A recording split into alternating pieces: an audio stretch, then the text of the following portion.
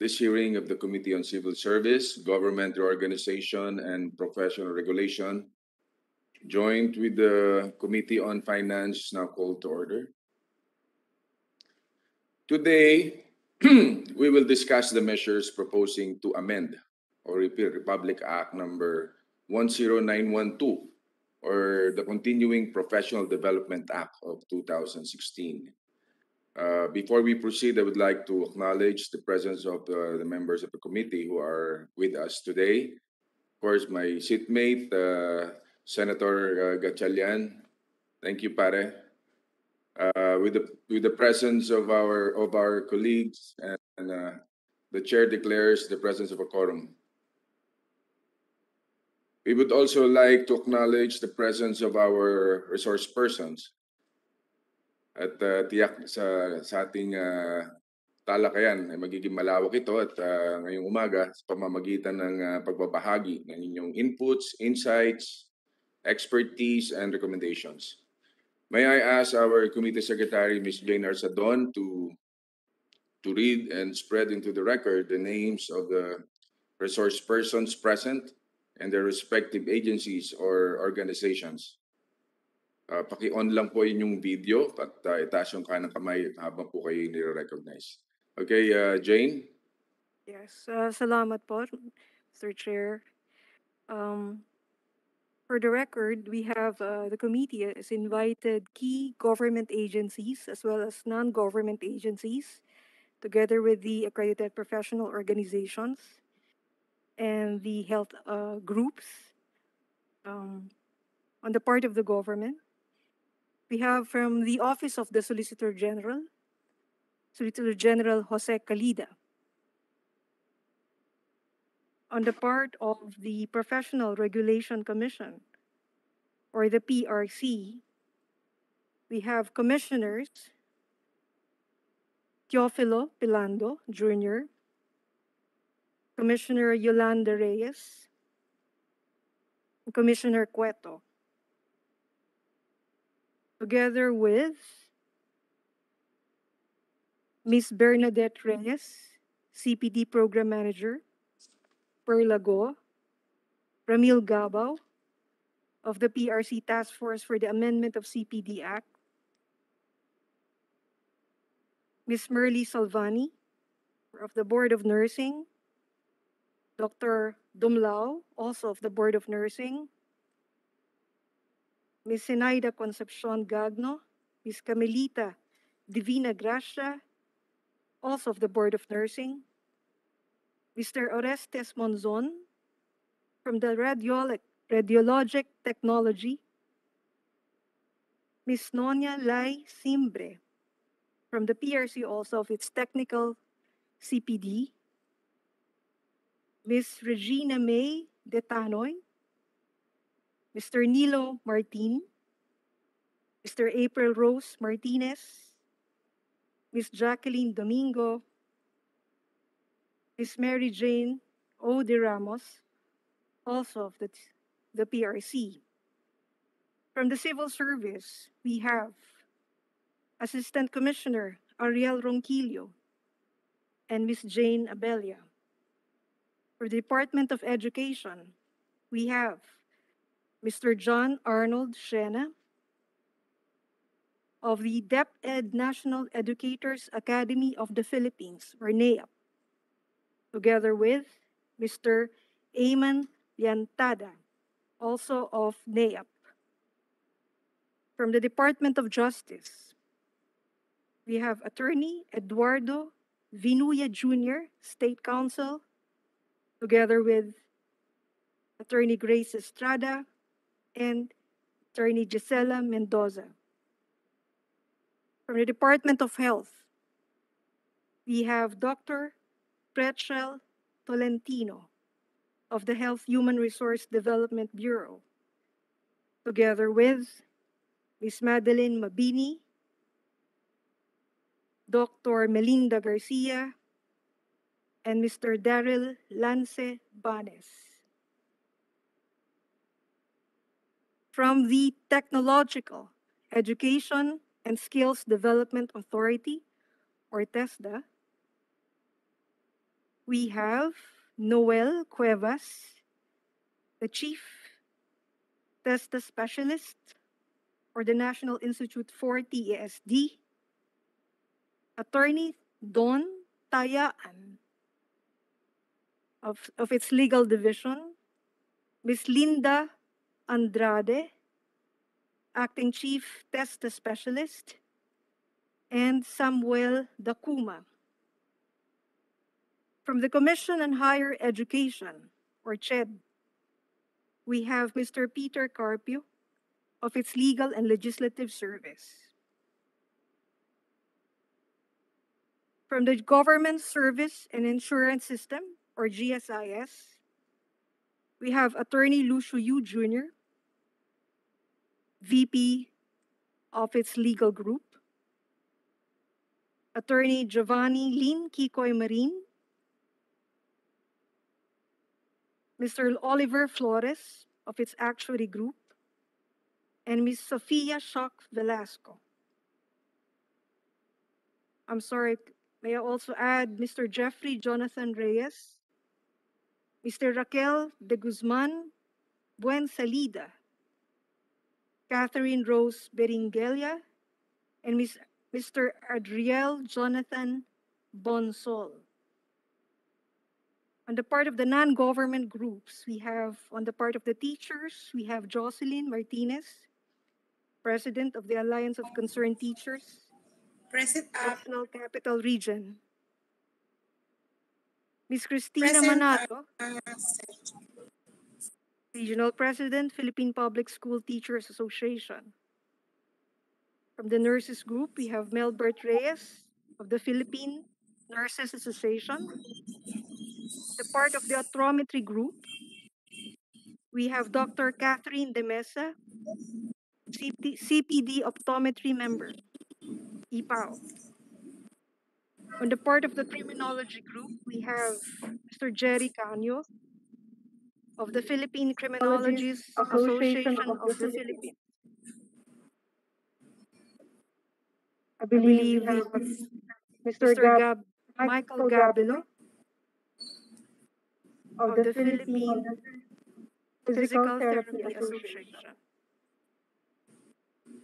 Your Honor. For those who I have not identified, can you please acknowledge yourself for the record? Jane, nag-echo tayo.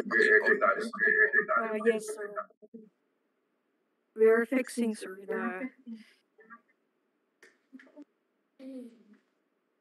Anong office yung naka-off na? Yung naka-on na yan? Yes, sir. Okay, that's it's better. Thank you, Ms. Jane. Republic Act number... By the way, na-recognize ba lahat? Baka meron pa yung tinatawag para ma-recognize. Just raise your hand. So, ayun. Please state your name, ma'am. I'm Dr. Elizabeth Lagrito, Board of Nursing. Board of Nursing. Good morning po. Good morning, ma'am. Okay, thank you. Take note, Jane. Okay, thank you, Ms. Jane. And Republic Act number 10912, or the Continuing Professional Development Act of 2016, lapsed into law on July 21, 2016.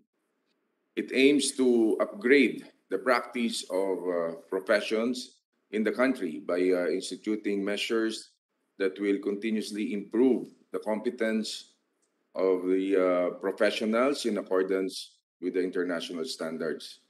This will allow them to contribute in uplifting the general welfare, economic growth, and development of the nation.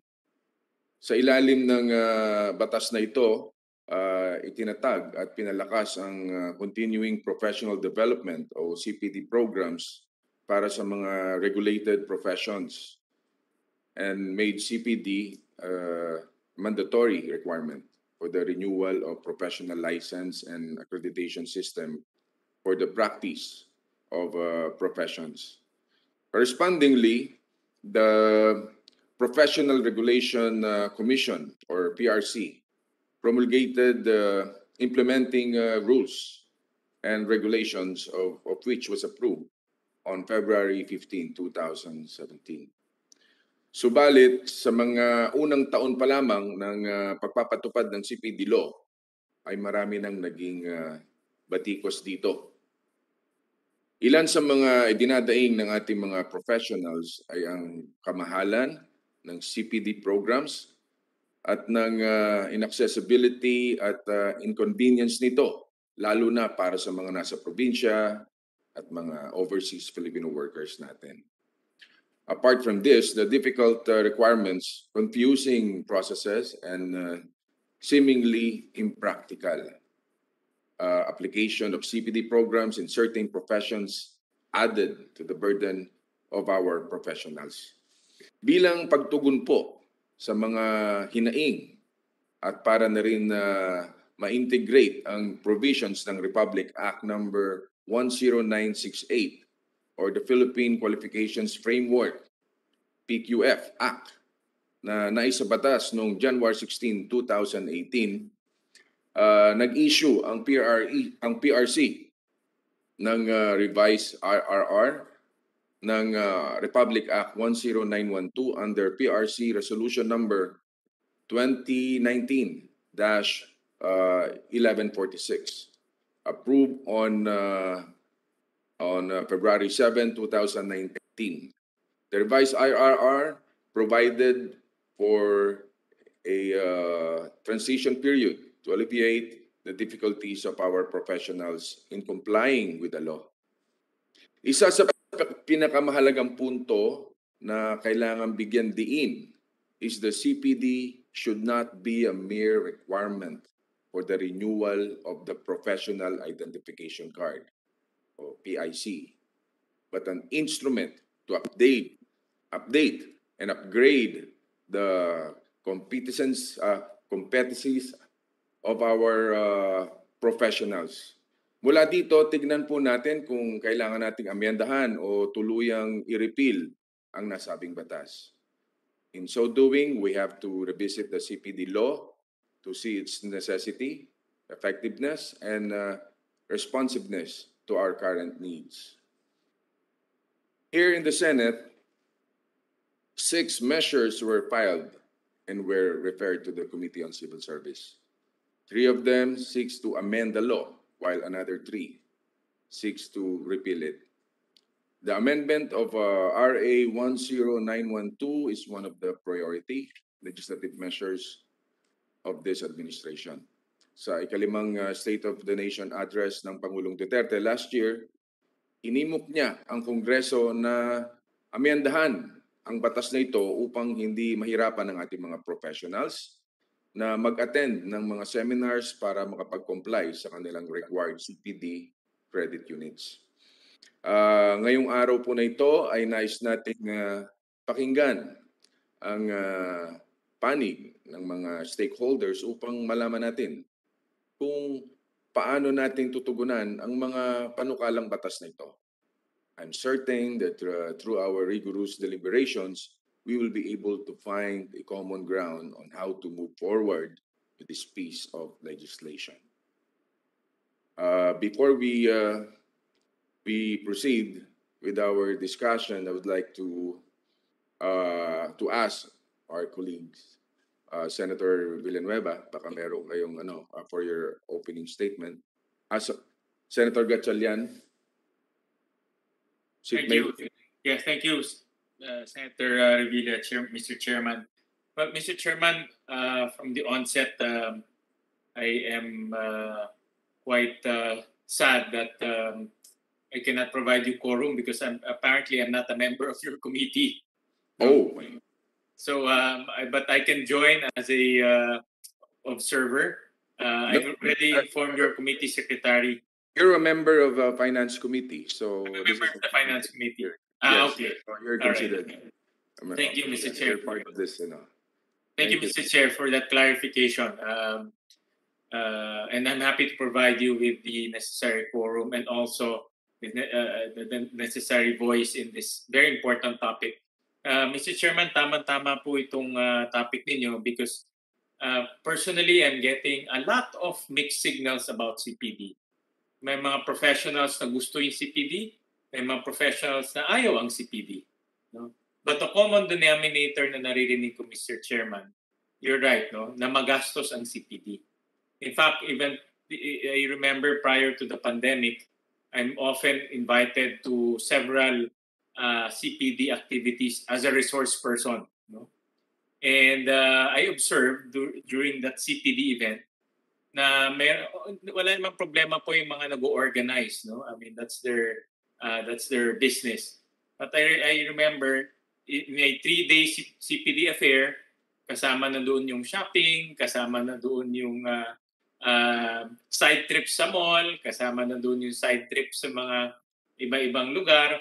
And the whole CPD event, yung kanilang academic side lang, is actually 1 or 1.5 days. No? That actually increases the cost. And that became a root cause of a lot of complaints, especially people coming from the outside of Metro Manila. So my point of the matter there, it seems to me, from my observation, that the CPD became a business to some people, no? That increased the cost of our professionals who are trying to fulfill this mandate. So it's good to take a look at this. I'm not saying that CPD is unnecessary because may mga kausap na ako na gusto ang CPD. But I think we have to take this seriously, no, and carve out or leave out the commercial aspect of this activity because it really burdens the professionals. Hindi naman lahat po ng professionals ay high-earning professionals. No? May mga professionals na maliit lang naman po yung kanilang kinikita. So it's good to talk about this, Mr. Chairman, and I laud your efforts to put a spotlight on this because it's very important, no, in the life of the professionals to take this CPD activity. So thank you, Mr. Chair, for this opportunity. Thank you, Senator Gatchalian, for sharing your thoughts and initial inputs on this. Appreciate po namin yun. Thank you, Senator. And for the record, may I ask our committee secretary to first read the Senate bills that are included in our agenda today. Thank you, Mr. Chair. Nag-echo tayo ulit.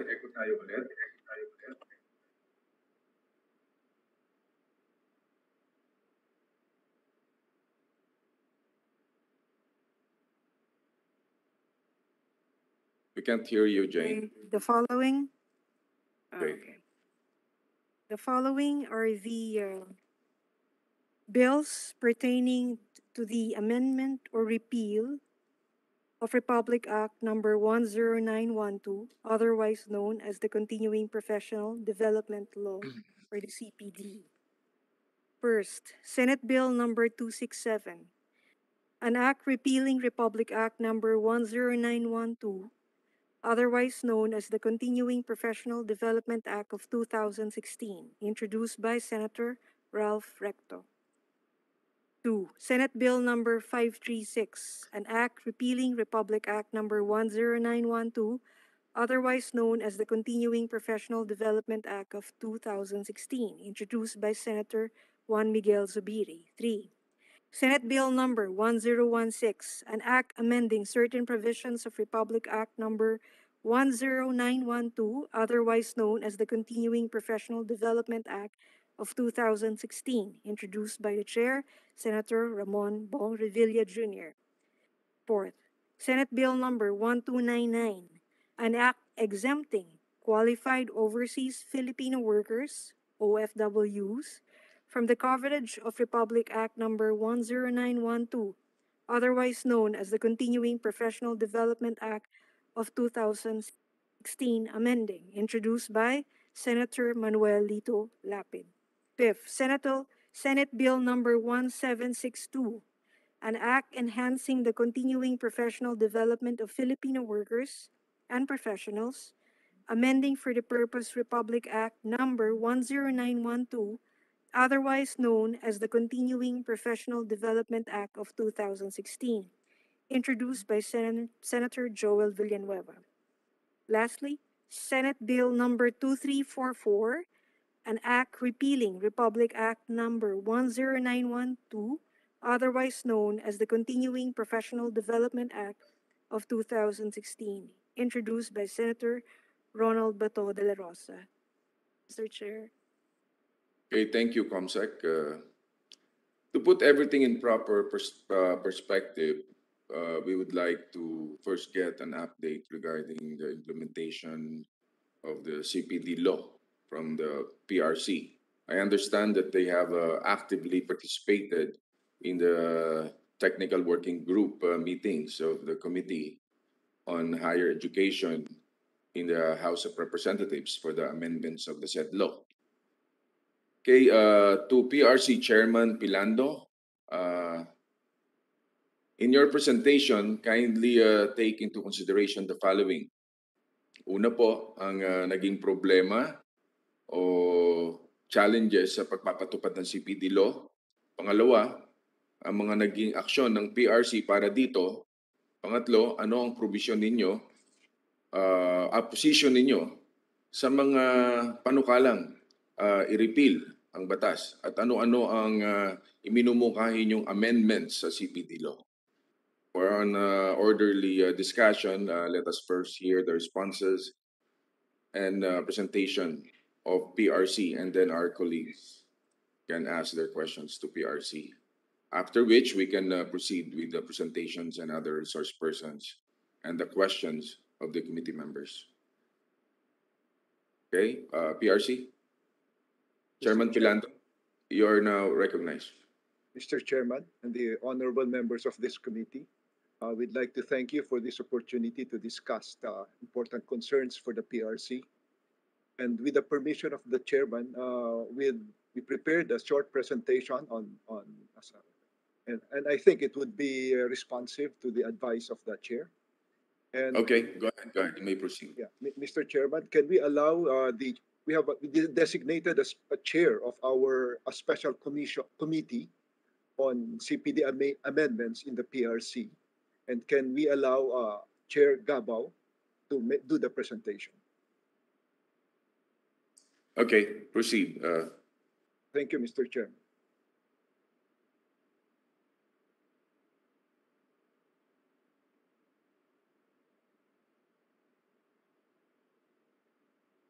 Attorney Gabao? Attorney Ramil Gabao, you are now recognized.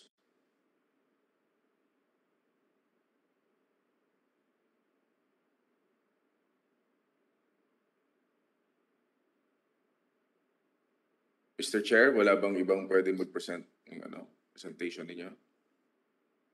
Mukhang wala pa yata si Attorney Gabao, baka na traffic. I saw him earlier, Mr. Chair. Mukhang mahina yata yung signal sa area niya. I'm Attorney- sorry. Yes, Honorable Senator Bong Revilla. I'm sorry. I am Okay, not just okay. familiar. I am not just familiar with the platform on how to do the sharing. May request the Secretary of the PRC, Ms. April, to do the sharing for me as I go over the presentation. Nasanay po kasi kami sa Zoom, Senator, kaya hindi kami sanay sa Webex. Okay, you may Pasensya. proceed, Attorney. Thank you. Thank you, Senator Bong Revilla, the chairperson for the Civil Service Government Reorganization and Professional Regulation. Of course, my greetings also to Senator Win Gatchalian, constituent ko po ako sa Valenzuela. And to the rest of the members of the committees, joint committees. Please allow me to share the presentation, Honorable Senator Bong, of the Professional Regulation Commission and the 46 professional regulatory boards under its supervision, including the PRB's respective APOS and IPOS. Next slide, Ms. April. The Professional Regulation Commission conducted its own consultations on this matter. The result is clear and unanimous. Professionals who are in favor or those who have doubts agreed that CPD is necessary for professionals. And so we believe that Filipino professionals and the Philippines as a member of the community of nations need the continuing professional development. Honorable Senator Revilla, may I just run through some of the legal basis why we really have to have CPD? Section 14 of Article 12 of the Philippine Constitution on National Economy and Patrimony provides that the sustained development of reservoir of national talents consisting of Filipino scientists and professionals for that matter uh, should be promoted by the state. That's our constitutional basis. And for that reason, RA number 8981 was enacted into law in year 2000, modernizing the PRC, Your Honors. And Section 2 of that law,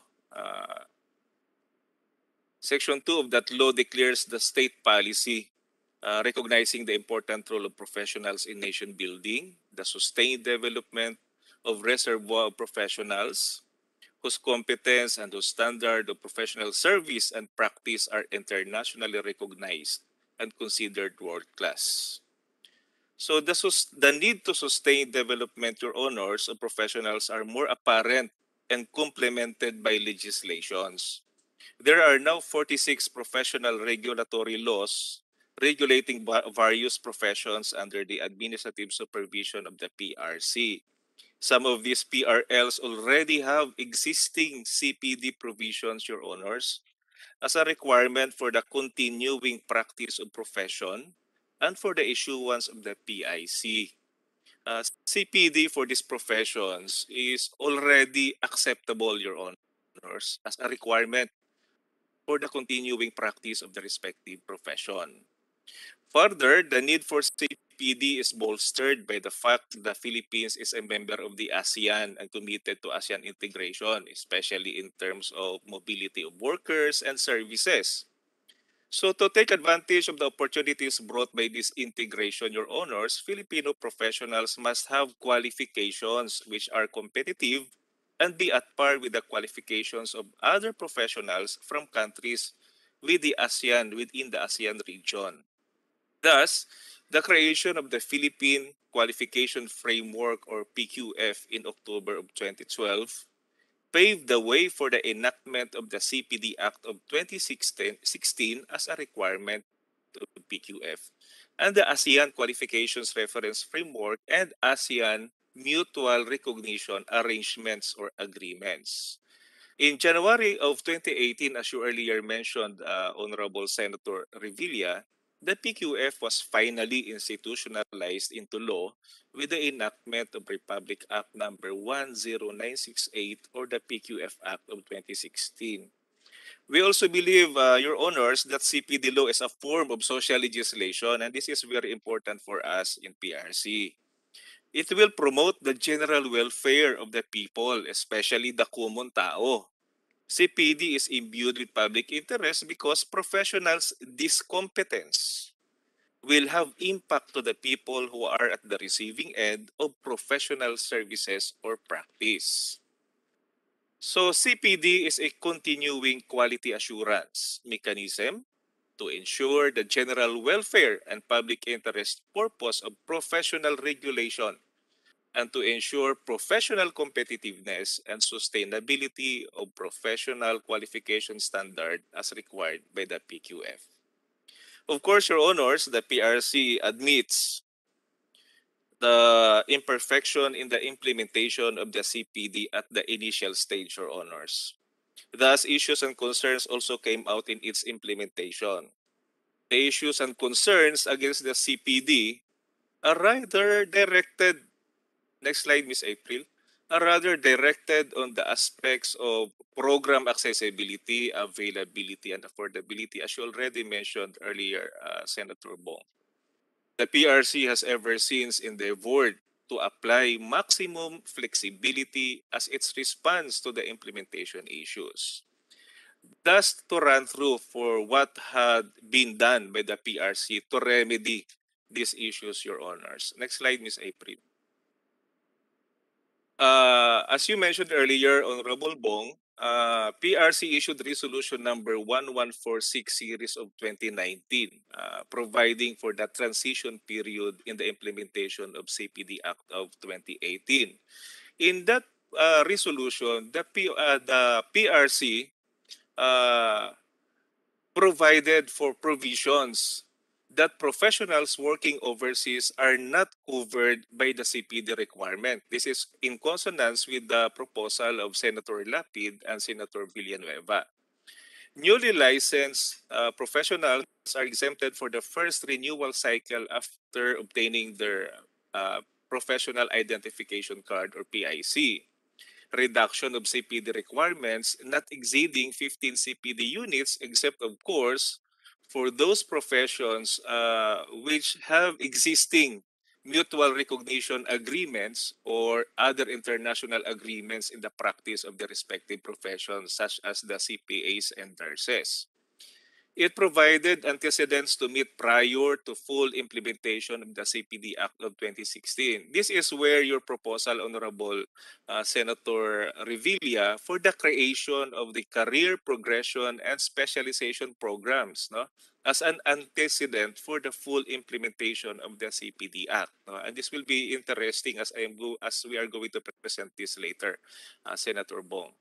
All duly validated and recognized CPD units earned may be accumulated and transferred in accordance with the pathways and equivalencies of the PQF. Again, this is in connection with the proposal to institutionalize the career progression and specialization of professionals provided in your proposed bill, Honorable Senator Bong Revilla. Inclusion of a section for presumptive approval for all types of application relative to CPD accreditation. And of course, professionals who executed an undertaking when it was first implemented in 2017 previously shall only comply not more than 15 CPD units as provided under this resolution on transition period. Next slide, Ms. April. Here are the specific resolutions issued by the PRC to address the concerns or issues regarding accessibility, availability, and affordability of CPD programs.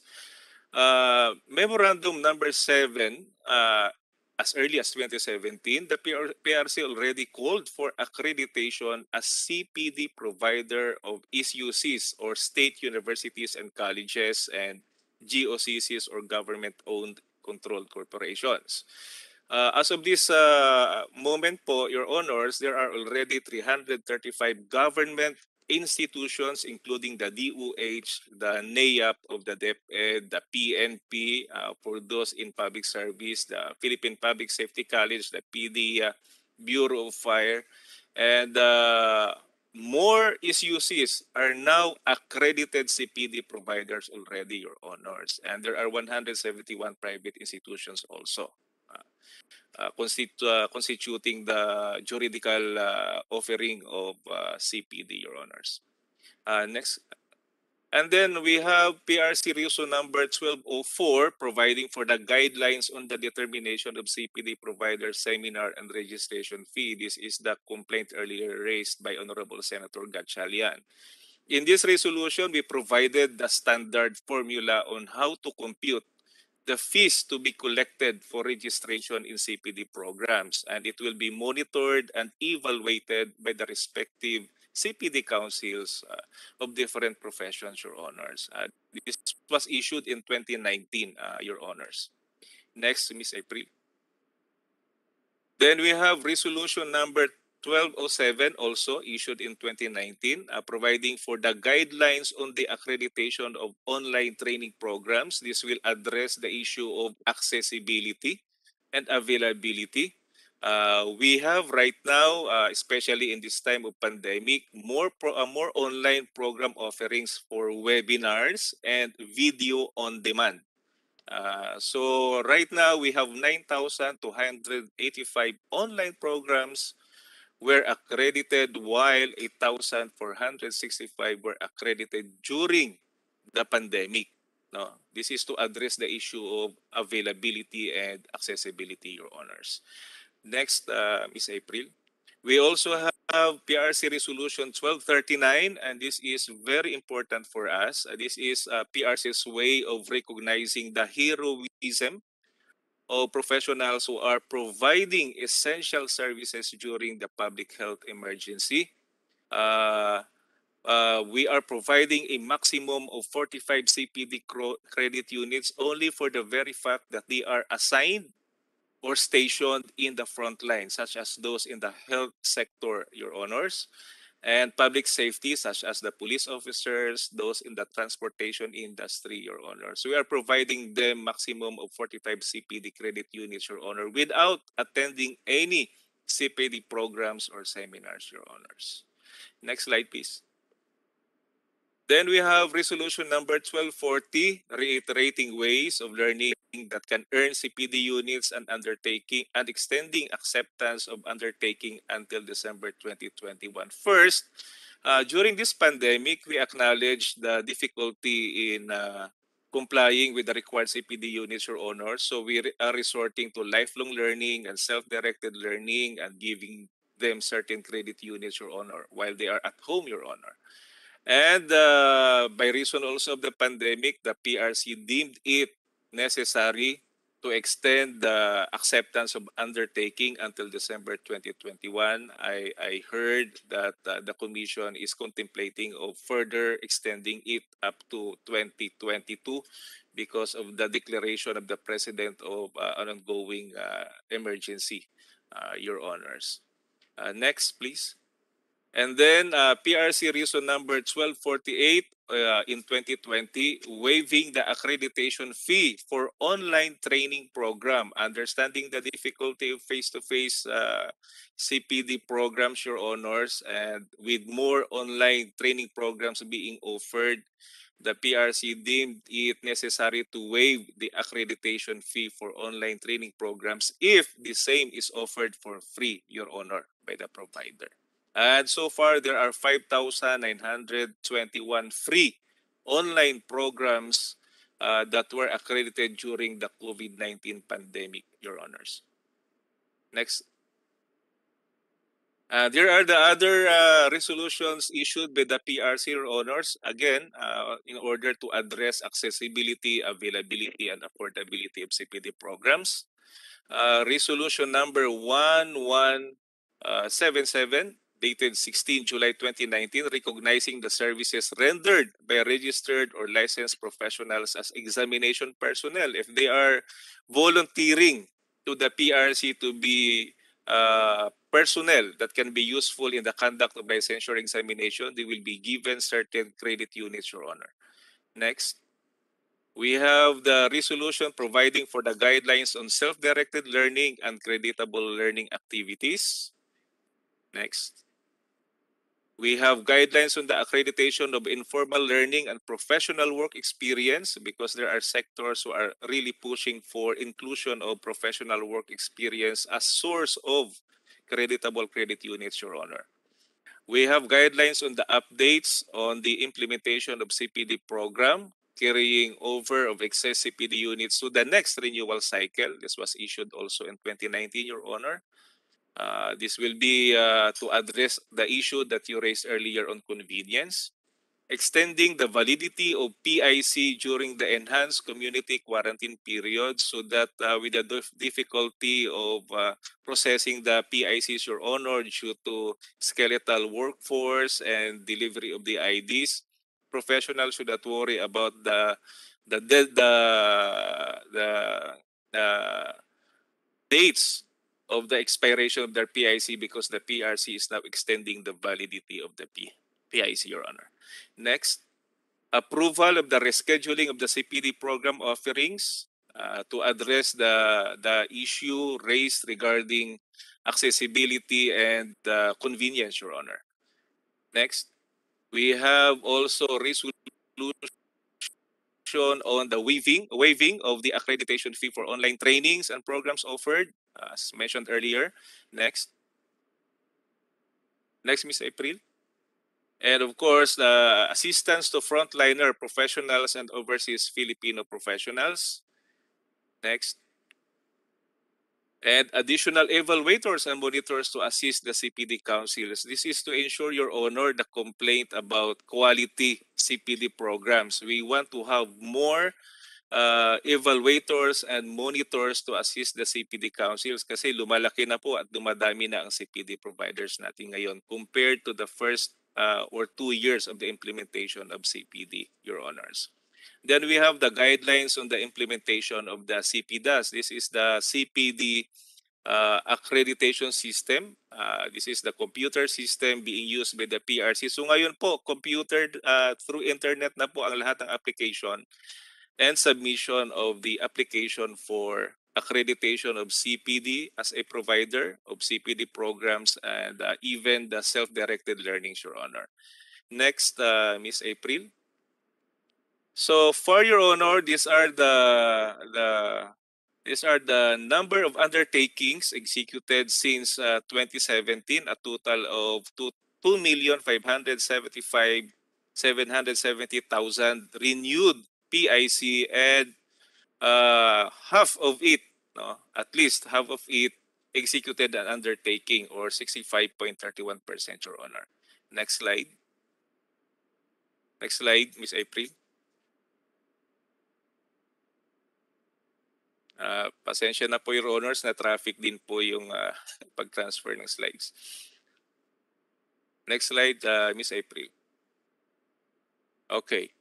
So, accreditation of applications, a total of 213 provider, program, and other activities for accreditation for SDL have been processed by the PRC. For programs, 58,298. This is across the 43 professions, Your Honors. And other activities for accreditation, 19,510, Your Honors. Next, Ms. April. Now, here comes the salient features of the proposed CPD bill, Your Honor. First, in the declaration of policy, Your Honors, we would really want to concentrate on the importance of the updating and upgrading of knowledge, skills, and values, and the pursuit of the National Qualifications Framework as mandated by the PQF, Your Honors. With regard to Section 5, Your Honor, this is very important, as you mentioned earlier, Honorable Bong, Senator Bong, that CPD is now a mandatory requirement in the upgrading and updating of knowledge, skills, and values, and qualification standards for the practice of profession. Meaning, we agree, Your Honor, that the mandatory nature of CPD should not be attached to the requirement for the renewal of the PIC, because that is the crux, no, the center of controversy. When CPD is made as a coercive regulatory power in order for the professional to renew their PIC, so that the professionals are more interested on the non-essential compliance with the CPD in order to renew the PIC rather than the substantive compliance of upgrading the knowledge, Your Honor. And then in Section 6, Your Honor, this is in accord also, and we support your proposal to establish the some of the mentioned earlier resolutions issued by the PRC to be incorporated, Your Honors, in the proposed bill, so that it will not be temporary remedy on the part of the PRC as an executive agency, but institutionalized if it is made into a legislation or law, Your Honor. So we are proposing, and we are amenable for the inclusion of the concepts, the purposes of those resolutions that we mentioned earlier and were already issued by the PRC, Your Honor, to address the issue of affordability, accessibility, availability, convenience, and quality, Your Honor. Next slide, Ms. April. Also, in Section 7 and 8 of the proposed consolidated bill, Your Honor, this is also pursuant to your proposal in your proposed bill, that we want to institutionalize the creation and the implementation of the career progression and specialization of the professionals, so that CPD can be a component, integral component, in order for professionals to reach, to achieve, to obtain the qualification standards mandated by the Philippine Qualifications Framework, Your Honor, through career progression and specialization. Hindi na po stand-alone ang CPD ngayon, Your Honor, sa pinopropose natin. Meron na po siyang silbi kasi lahat po ng knowledge and skills niya ay pwede na nating i-transfer to achieving the career progression and specialization, Your Honor, and the PQF or national qualification, ultimately, Your Honor. And then, of course, Section 9 is very important, Your Honor. We want government agencies and private sectors employing our professionals to have active role in the implementation of the CPD, Your Honor, especially on the issue of funding, so that CPD will be affordable, Your Honor, and accessible and available, like those in the PNP, for example, Your Honor. If they are members of the PNP and there are training programs of the PNP and the PNP is a CPD provider and they have a budget for that, then there will be no problem as to the affordability and accessibility, Your Honor. And Section 10 for the funding provision, we really ask funding provision, since this is a joint committee hearing with the finance, for the operation of the CPD councils, Your Honor, for the operation of the CPSP or Career Progression and Specialization, the respective CPD councils, the evaluators, the monitors, the Career Progression and Specialization committees created by the PRC, the computerization, Your Honors, of CPD. We want to continue that in order for us to fully implement the CPD, Your Honors. And then, of course, we would want that funding provision to be included in the proposed consolidated bill, Your Honors. Next slide, Ms. April. That would be the end of the presentation, Your Honor, insofar as the PRC is concerned.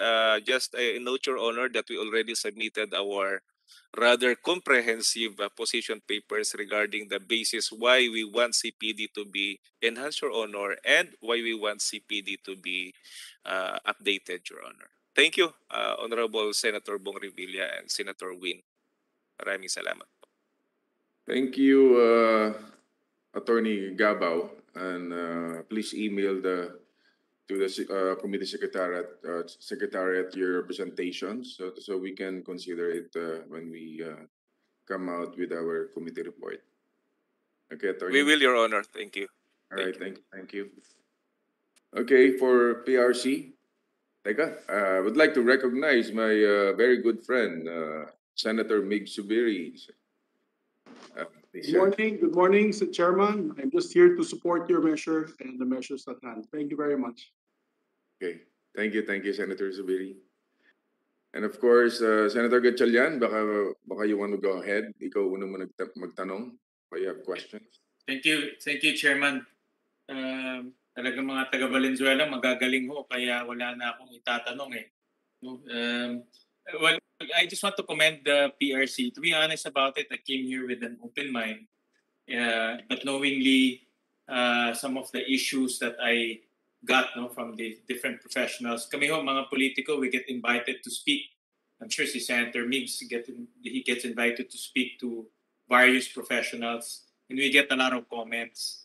And I'd like to commend the PRC through Attorney Gabao on their presentation on being proactive, because this is the first time I heard about the different resolutions and different issuances of PRC to address the issue of affordability and accessibility. Yung dalawa ho talagang nasasagap ko po.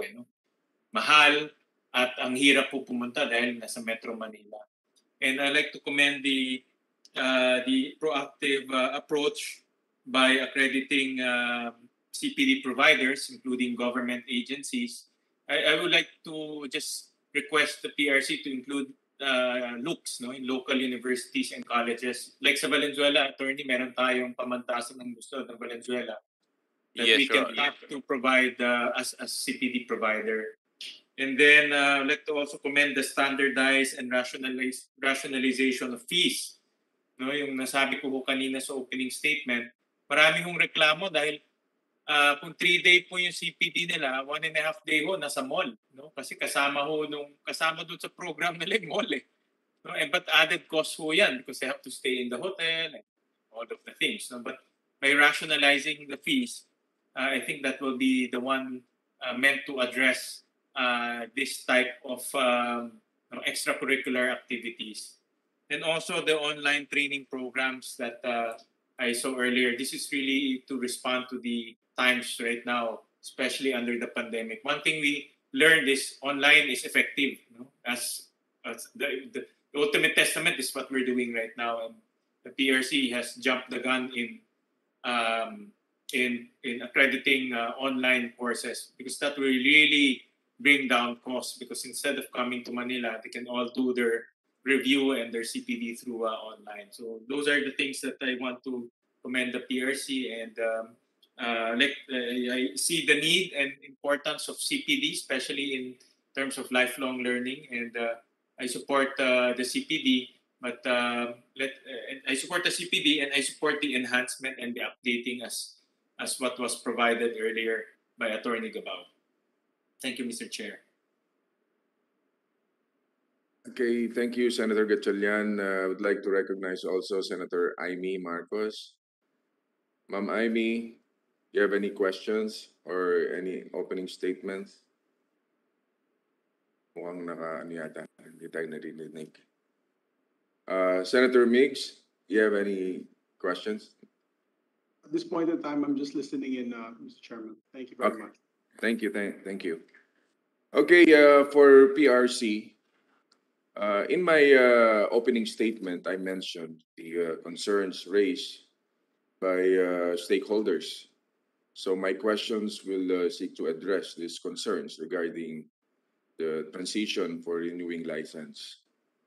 The amendment implementing rules and regulations, IRR, of Republic Act 10912, promulgated by the Professional Regulation Commission, PRC, on February 7, 2019, provided for the transition period in requiring CPD for the renewal of professional license and accreditation system for the practice of professions. The said transition period shall expire after all antecedents have been met upon the recommendation of the CPD councils through their respective boards and approved by the Commission. Tama po ba na ang pagtatapos ng transition period ay magkakaiba bawat profession? Depende sa completion ng priority deliverables ng PRC, PRBs, CPD councils, IPOs, and APOs, CPD providers, and professionals. PRC, you may answer. Mr. Chair, pwede pong magkaiba ang pagtatapos ng transition period dahil iba-iba ang sitwasyon ng mga bawat profession. May mga malalaki, may mga maliliit na mas manageable yung requirements, and at the same time yung compliance ng mga stakeholders nila. So ilan na po sa ating mga professionals ang tapos na sa transition period? As of now po, Mr. Chair, wala pa po. Wala pa pong Wala pa? nakaka-apply. Opo. Lalo na dahil inabutan ng siguro nitong pandemic, kaya yung compliance na-delay. Okay, sa ilalim ng section 10.2 ng nasabing amended IRR, hindi required ng CPD ang mga OFW professionals during transition period. Ngunit ang exempt na ito ay nais gawing permanent exemption sa ilalim ng panukalang batas ng mga kasamahan natin, particularly Senate Bill number 1299 ni Senator Lapid, Senate Bill number 1762 of Senator Villanueva, at Senate Bill number 1016 ng inyong lingkod.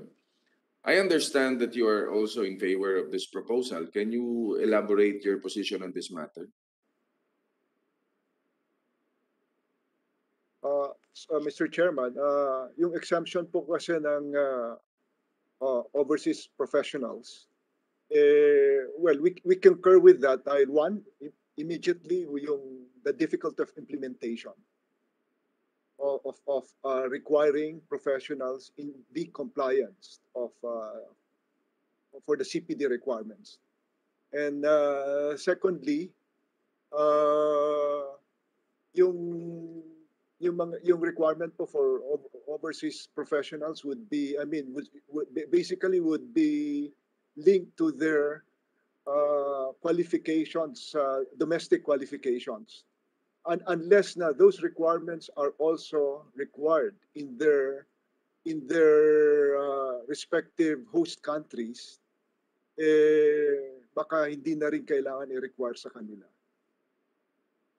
Okay, Republic Act 10912 did not specify the number of CPD credit units that will be required from the professionals.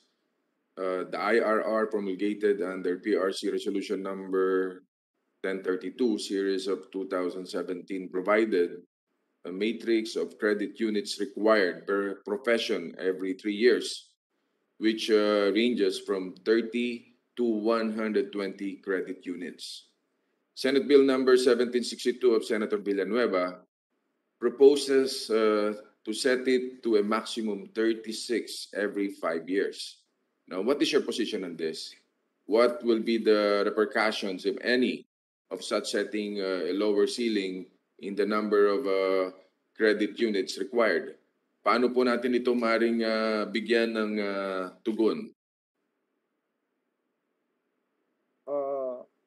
Mr. Chair, yung requirement kasi, yung initial requirement na 45 units was based upon consultations with the various professional regulatory boards at that time.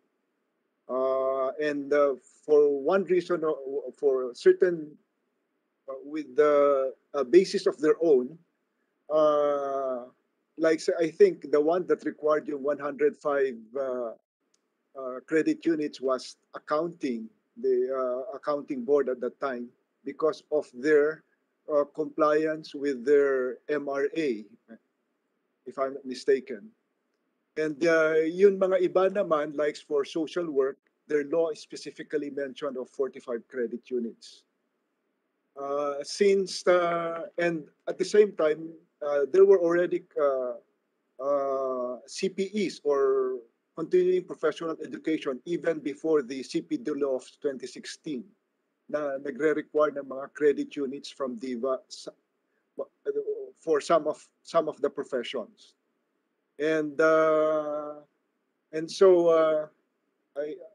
we defer to the legislators, to the policymakers, on what could be the ideal number of credit units that would be required from the professionals.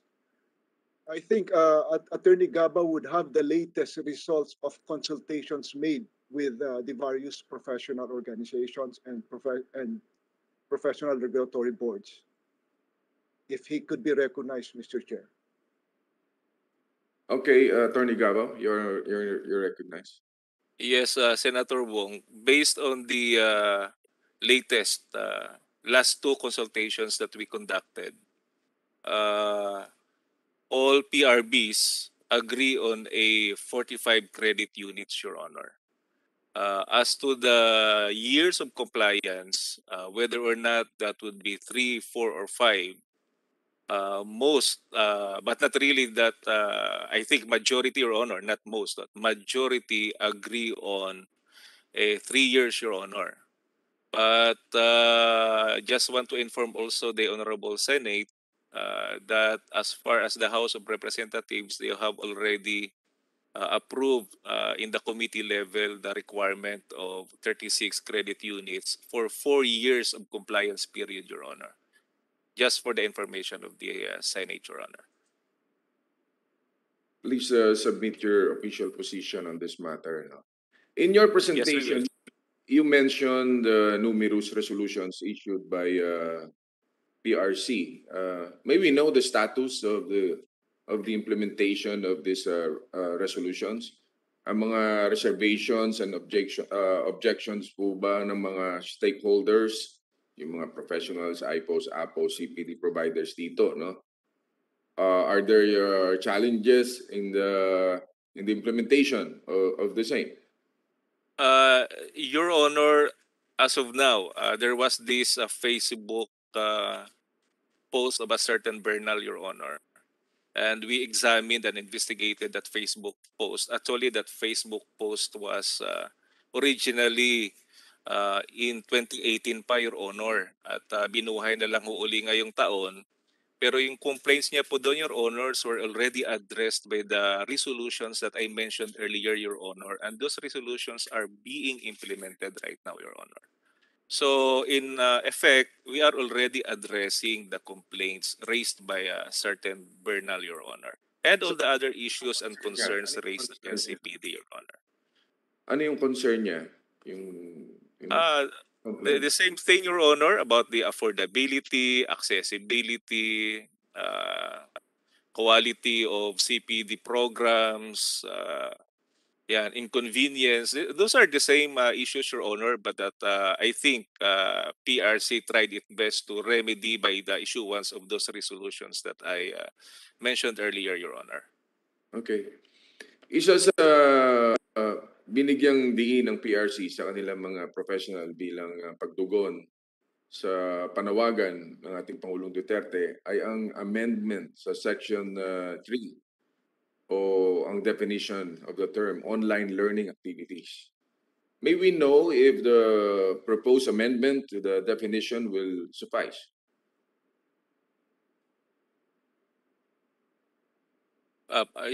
Pardon, Your Honor. Regarding the definition of online learning, Your Honor, the definition of the online learning, as we read it in the proposed bill sent to us by the Secretariat of this honorable committee, we agree to that definition, Your Honor, because after all, that is being implemented already by the PRC, Your Honor, as of this moment, Your Honor. Okay. Tungkol po sa requirement ng CPD credit units for the renewal of professional identification cards, PICs, we can trace such a requirement from Executive Order number 266, series of 1995, regarding institutionalization of the continuing professional education, CPE, programs of the various professional regulatory boards, PRB, under the supervision of the Professional Regulation Commission. Section 1 of EO 266 states that the completion by professional licensees of the continuing professional education, CPEs, programs adopted by all boards is hereby imposed as mandatory requirement for the renewal of professional licenses. Ilang porsyento po ba ang ng ating mga professionals ang nag-comply na sa nasabing CPE requirement? Attorney? Doon po yan sa Senator, sa EU number 266. Yes. I have no idea as to the compliance of EO 266, no, but insofar as the CPD Act of 2016 kasi, Senator Bong, kasi nga dire-require namin yung 45 credit units and we were imposing that until nag-issue nga po ng resolution ang PRC, yung transitional implementation ng CPD and reduce it to 15. But before that, the transition resolution for the implementation of CPD Act, karamihan po ng boards talaga ay 45. Katulad ng sabi ni Chair Pilando po kanina, except those professions with existing mutual recognition agreement or international agreement patungkol po sa pag-practice ng kanilang profession, international po. Pero lahat po yan ay kinukomply po prior to the resolution implementing the transition period. Ilang porsyento po ba ng ating mga professionals ang nag-comply sa nasabing CPE requirement? ano po ang pagkakapareho at kaibahan ng requirement ng CPE at ng CPD sa pag-renew ng PIC? For that matter, Your Honor, yung record po kasi nung EO 266 compliance, Your Honor, I don't know if the PRC has that record as of this moment, Your Honor. But we promise to send to this honorable committee, Your Honor, the data once we gathered it, Your Honor. Sa ngayon po, ako po ay wala pa akong maibibigay na Wala pa. percentage or data po sa ngayon. Baka si Chairman Pilando alam. Chairman? We don't. We'll get those records, Mr. Chair. Pero yun kasi yun yung compliance before the CPD Act of 2016. Yung may mga under their special laws, some professions were required to comply with their own CPEs. It was called continuing professional education at that time, and that's only for certain professional professions. And when the CPD Act came in 2016, all professions were required to have a CPD compliance. Okay, pakisubmit na lang po sa atin, ano? Yes. Regarding dito naman sa EO 266, was not expressly repealed by Republic Act 10912 or the CPD law. Is it still in effect after the enactment of Republic Act 10912? Or was it impliedly repealed by Republic Act 10912? Well, our understanding is it would have been repealed by the legislative measure because that would just have been an executive issuance. Okay. Before I proceed, baka merong katanungan yung ating napakasipag na senadora from Ilocos Norte, Senator Amy Marcos. May kumare, may question ka. Wala naman at andito lang ako kasi as you probably know, the civil service budget falls under me and Yun, malapit na yung mga yes. budget hearing namin eh. So ina-anticipate ko lang yung mga issue kung anong lilitaw kaya nakikinig rin ako dito dahil may nagsasabi nga yung continuing professional development nagiging racket daw ng ilang grupo, maraming salitang ganon. Tapos maraming reklamo ngayong COVID, although the civil service very clearly tried to put online many of the applications, still the concern about the teachers, the lack of nurses continue to plague us. Yun lang. Okay, thank you, Senator Amy.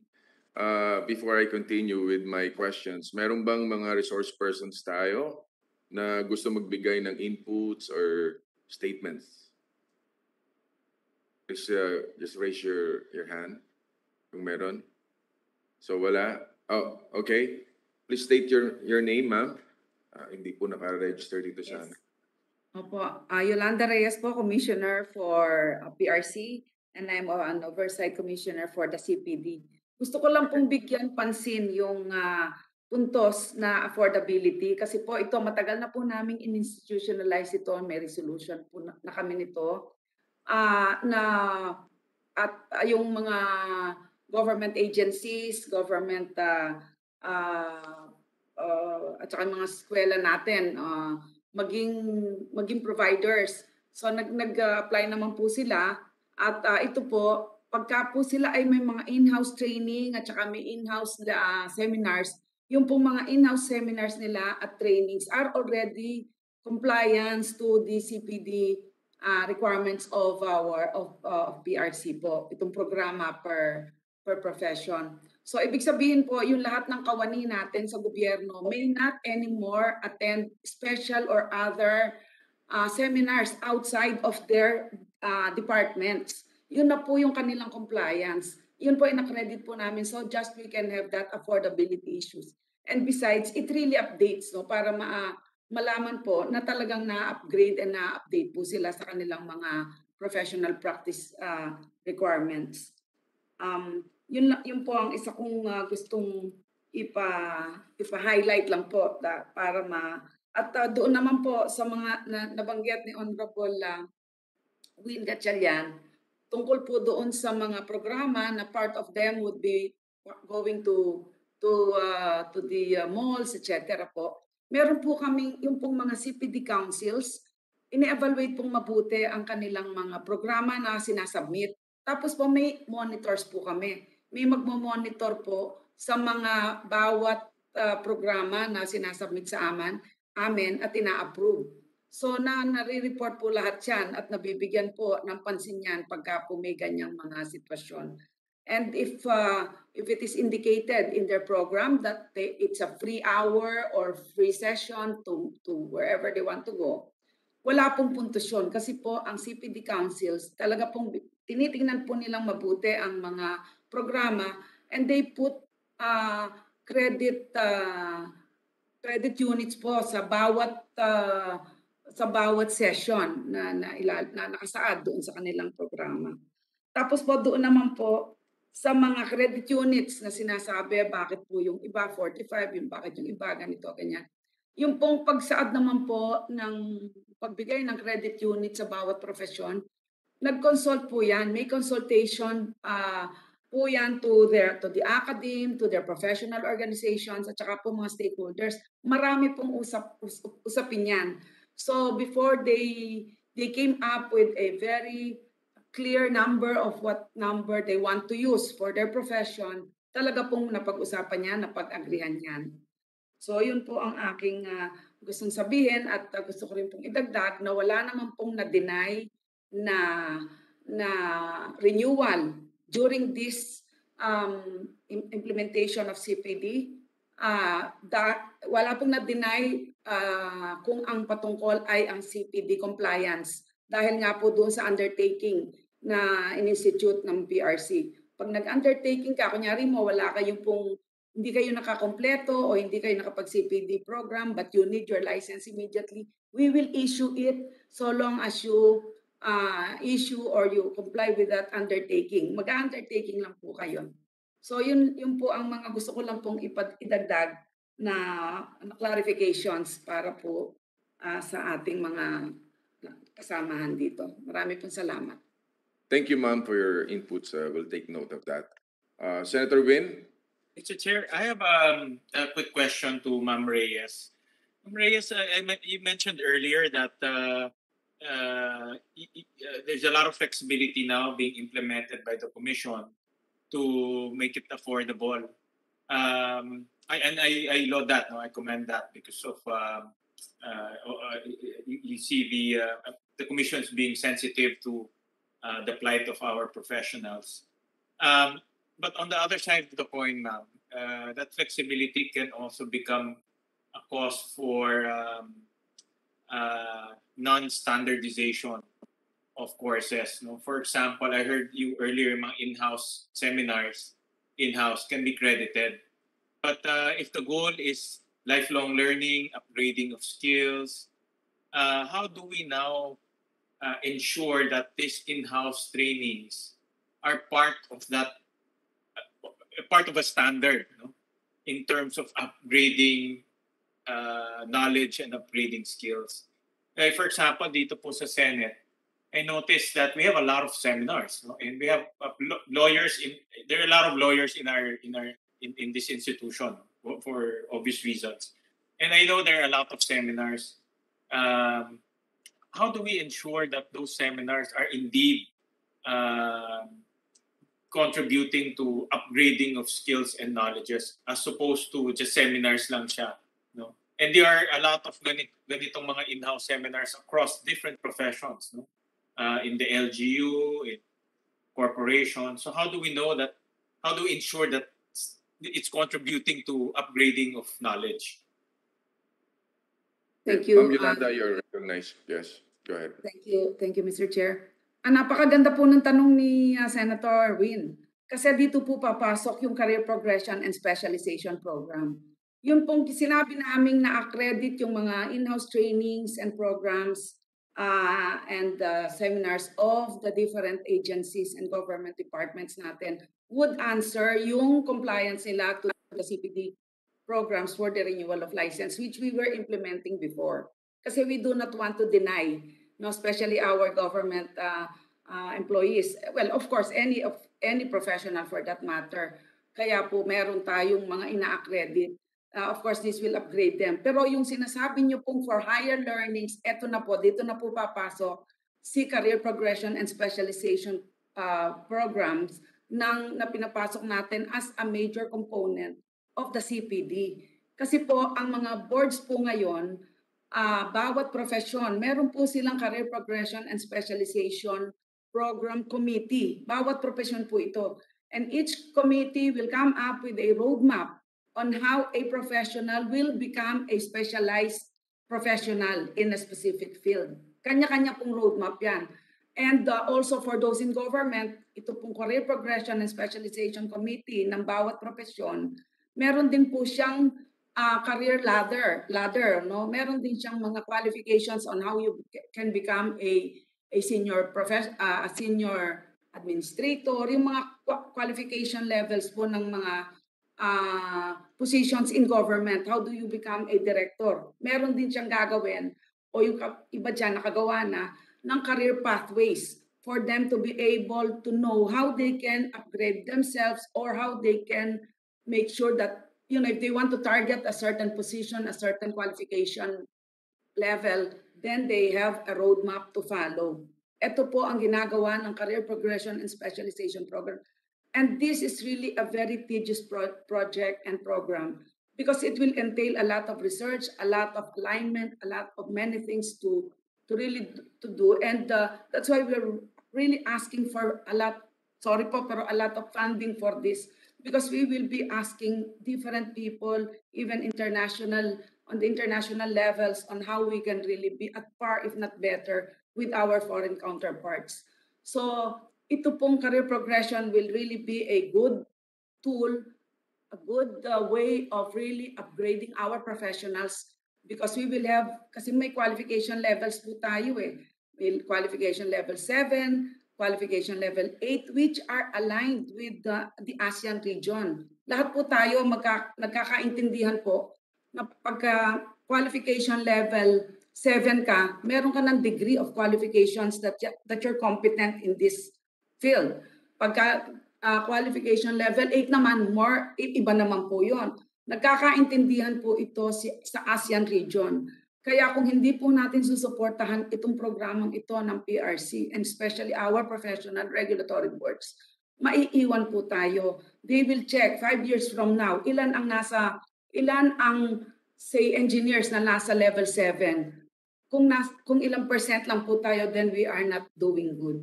Our professionals will not be competitive. Sasabihin po, ay, wag ng Philippines, konti lang ang mga nasa level 7 dyan. Konti lang ang mga professionals na ganyan. So I think it's really very important that if we really want to bring up the standards of our professional practice in the international world, international scene, we really have to push for this. And thank you for that question, Senator Win, because gusto po talaga naming pasiglahin ng ating mga professionals by being there. And many of them are already there, but we just have to give them the qualification recognition that is given by government. And in our case, it is the PRC. Salamat po. Okay. Senator Win, meron pa? Okay. Ma'am, please state your name po. From ACT Philippines po. Yes, Ma'am Bernadette Reyes, you are now recognized. Go ahead po.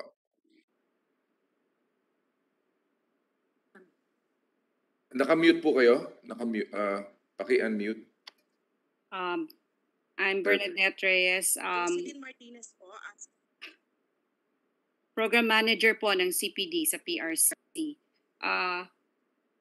Balikan ko lang po yung sinabi ni Senator Win kanina on how do we keep the standard of yung mga courses coming from the government agencies.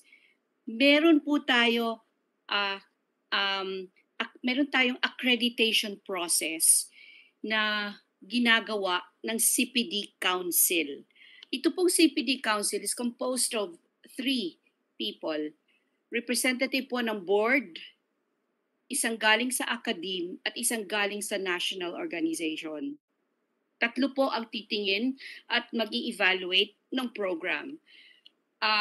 Sinasubmit, the government institutions submit their program of activities and their what we call their instructional design, which states the objectives of the program, the learning outcomes, the mode of teaching, the topics to be covered, and the council po will decide.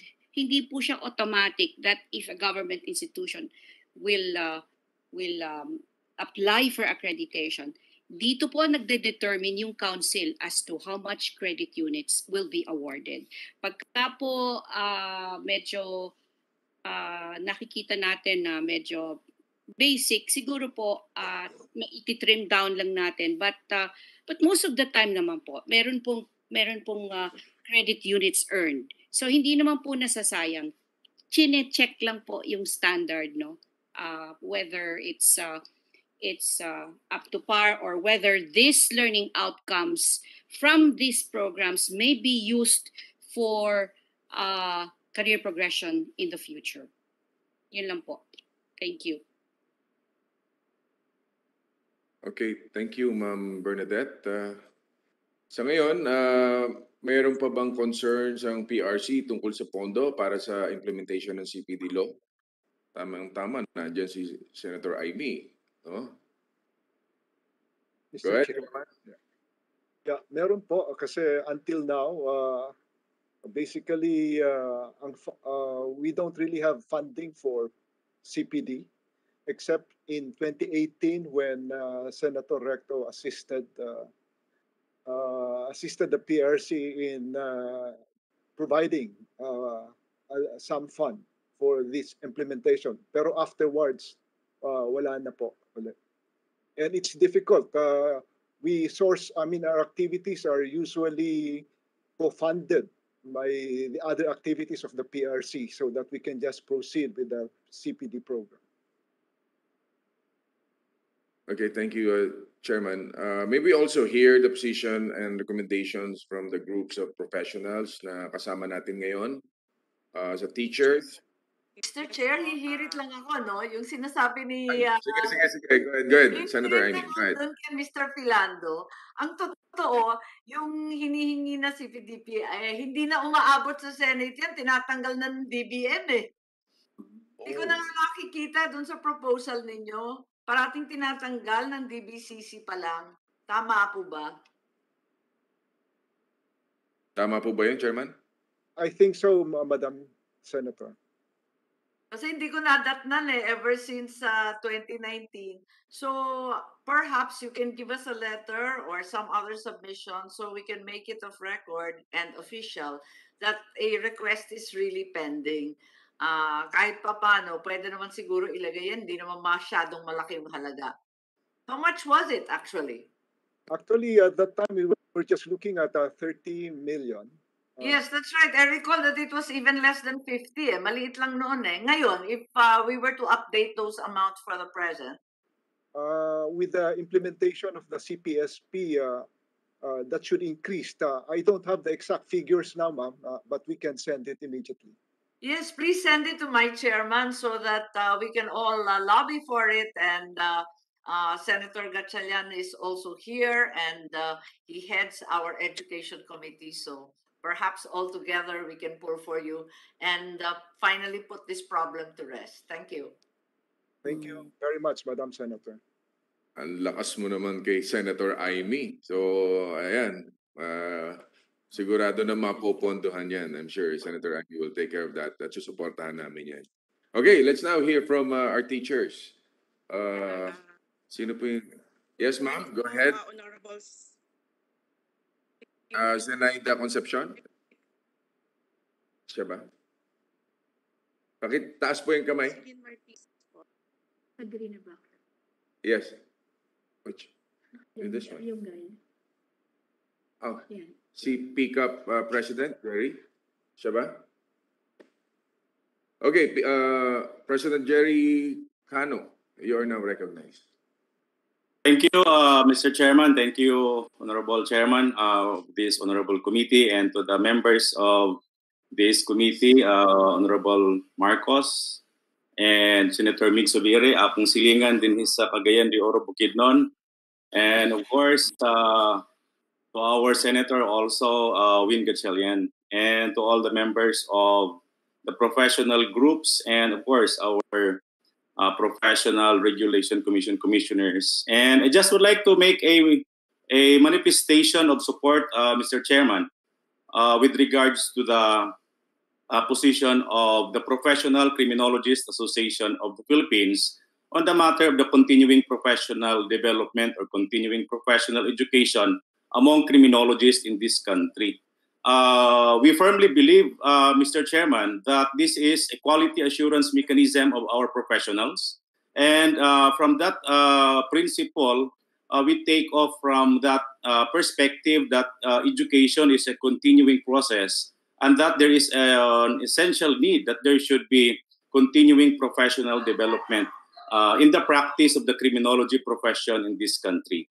And as a member also, Mr. Chairman, of the continuing professional development, tama po yung nabanggit kanina that we evaluate the programs that the providers of the CPD are submitting bago natin ina-approve yan. Talagang binubusisi natin, qualified ba yung mga resource persons doon na magsasalita, meron ba silang expertise, and really yung program ba for update and for upgrading. And of course, we would like also to add, Mr. Chairman, with regard to the matter on accessibility and practicability is that lahat po kasi kami sa criminologists, no, kami sa criminology profession of this country, karamihan po ng aming mga miyembro, we are more than 200,000 in this country. Karamihan po na aming mga miyembro nasa law enforcement sector of our country. And lahat po ng training ng Philippine National Police, PDEA, NBI, Philippine Coast Guard, BGMP, Bureau of Fire, lahat po ng training na binibigay nila, Philippine Public Safety College, kino-consider po namin yan as part of their self-directed learning. And all of these trainings are given due equivalent for the renewal of their PRC IDs. So with that, Mr. Chairman, the Professional Criminologist Association of the Philippines, together with our Chairman of the Board, Attorney Ramil Gabao, stands in the full support for the implementation of the continuing professional development, lalong-lalo na sa ating mga criminologists, Filipino criminologists, with the intention of having foreign reciprocity in the practice of this profession. Maraming salamat po, Mr. Chairman. Hey, thank you very much, President Jerry. We'll take note of that. Yung official position nyo po at yung proposed measure, sasama po na. Okay? So, pakisabit na lang po sa ating committee. And now, pakinggan naman natin yung ating representative ng mga teachers, saka PPSTA. Taas na po yung kanang kamay kung sino po yung nasaan po sila. Martinez po from ACT Philippines. Okay. Go ahead, ma'am. Okay, good morning okay, po. Jocelyn, go ahead. You are now recognized. Ma'am Jocelyn. Good morning po, Honorable Senators Ramon Revilla Jr., Senator Aimee Marcos, Senator Win Gatchalian, and Senator Mig Subiri. Maraming salamat po sa pag-invite sa hangin ng mga teachers para po dito sa Senate hearing on... medyo mahina po. Excuse me. Medyo mahina po. Wala po ba kayong video? Patingin na lang po kasi ako, Senator. Ay, okay. Sige. Pakilakasan na lang. Ayan, alright. I can see you now. Okay lang po, ma'am. Sige, patayin nyo na lang yung video para ano na lang. Para yeah, right. Okay, I understand. Ma'am Marilu Ong, please. Ma'am, pakipatay po yung yung wala po kami na kailangan talaga. Okay, go ahead. Ma'am Jocelyn, go ahead. Salamat po ulit. Naniniwala po kami sa hanay ng mga teachers na kailangan po talaga namin yung CPD o yung continuing professional development. Ayon nga po sa UNESCO, ito po yung mga batayan para po mapaunlad ng teachers yung kanyang professional growth. Pero yun nga po sa mga amin pong pagpupulong sa iba't ibang mga regions, sa iba't ibang mga schools, ang stand po talaga namin ay for the repeal of the CPD law. Dahil po talaga ang mga teachers ay salamat po, may mga resolutions na nilabas ang PRC na hindi na po gagastos ang mga teachers. Nagpapasalamat po kami doon. Pero po yung stand ng mga teacher na yung pong mga seminars po na ibinibigay ng mga DepEd ay sapat na po ito. Ang hiling po sana namin ay palakasin yung mga institusyon para makapagbigay ng mga kalidad na seminars, training sa ating mga teachers. Kagaya po nung nakaraan pong bakasyon namin, nagkaroon po kami ng Vincent o yung virtual in-service training. Marami po teachers dito nakapasok po kami, pero hirap na hirap po talaga yung mga teachers na makakuha ng mga certificates para po maging maipresenta namin sa PRC para doon sa amin pong PIC. So ang isa pa po naming concern, Senator Revilla, ay tungkol po doon sa mga private school teachers. Alam naman po natin yung mga private school teachers po ngayon ay hirap na hirap. Marami po yung nagsara ng mga private school at marami rin pong mga natanggal na ng mga teachers kasi nga po nagsara na. So, hirap po sila na makapag-avail ng mga CPD doon sa mga providers. Una po, may mga bayad po ito. Hindi naman po nagbibigay yung mga private school owners ng libreng CPD para sa kanyang mga private school teachers. Isa pa pong punto, dito po sa budget deliberation po na nangyayari ngayon po ay DepEd budget hearing, kinaltasan pa po ng budget yung para po sa mga seminars and trainings ng ating mga teachers. So papaano po kaya ang mangyayari sa aming mga teachers? Kaya ang hiningi po namin ay sana ay ma-repeal ito, yung po ang stand namin, at palakasin na lang yung mga institusyon na nagbibigay ng mga kalidad na training sa amin. Marami pong salamat. Thank you, ma'am. We understand your concerns, no? Please submit na lang po yung inyong committee, yung official position ninyo for the proposed bills. At umasa po kayo, tutugunan natin 'yan. Sige, pakinggan naman po natin ang nurses, no? Ito sa healthcare workers po natin para marami pa tayong bills na itatackle today. So, ma'am, for the healthcare workers, yung nurses.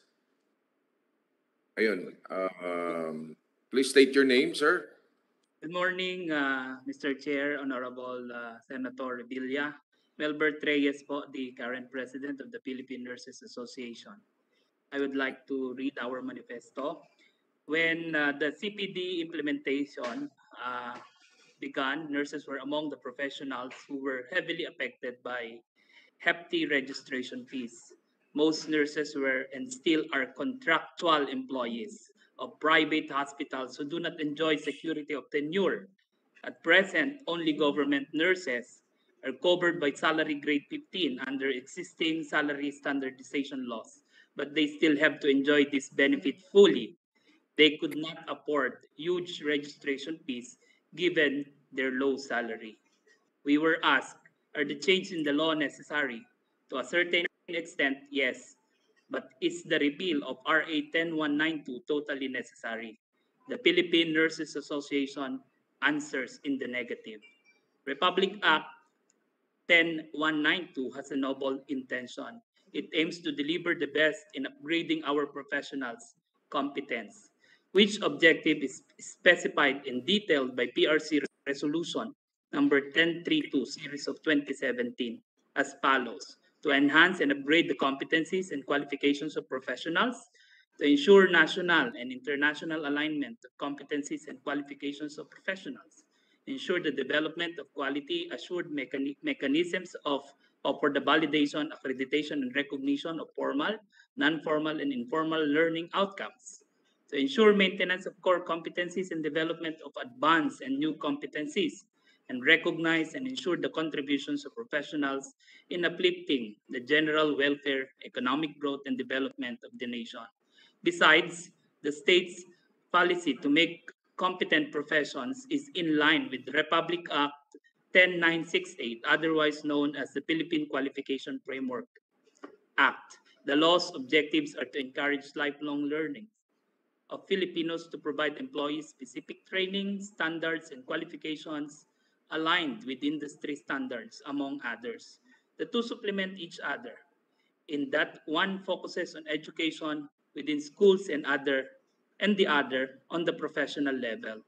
Both target the creation of a globally competitive labor force. Surely there are valid concerns on registration fees. This has been addressed by the professional regulation commissions on their different resolutions.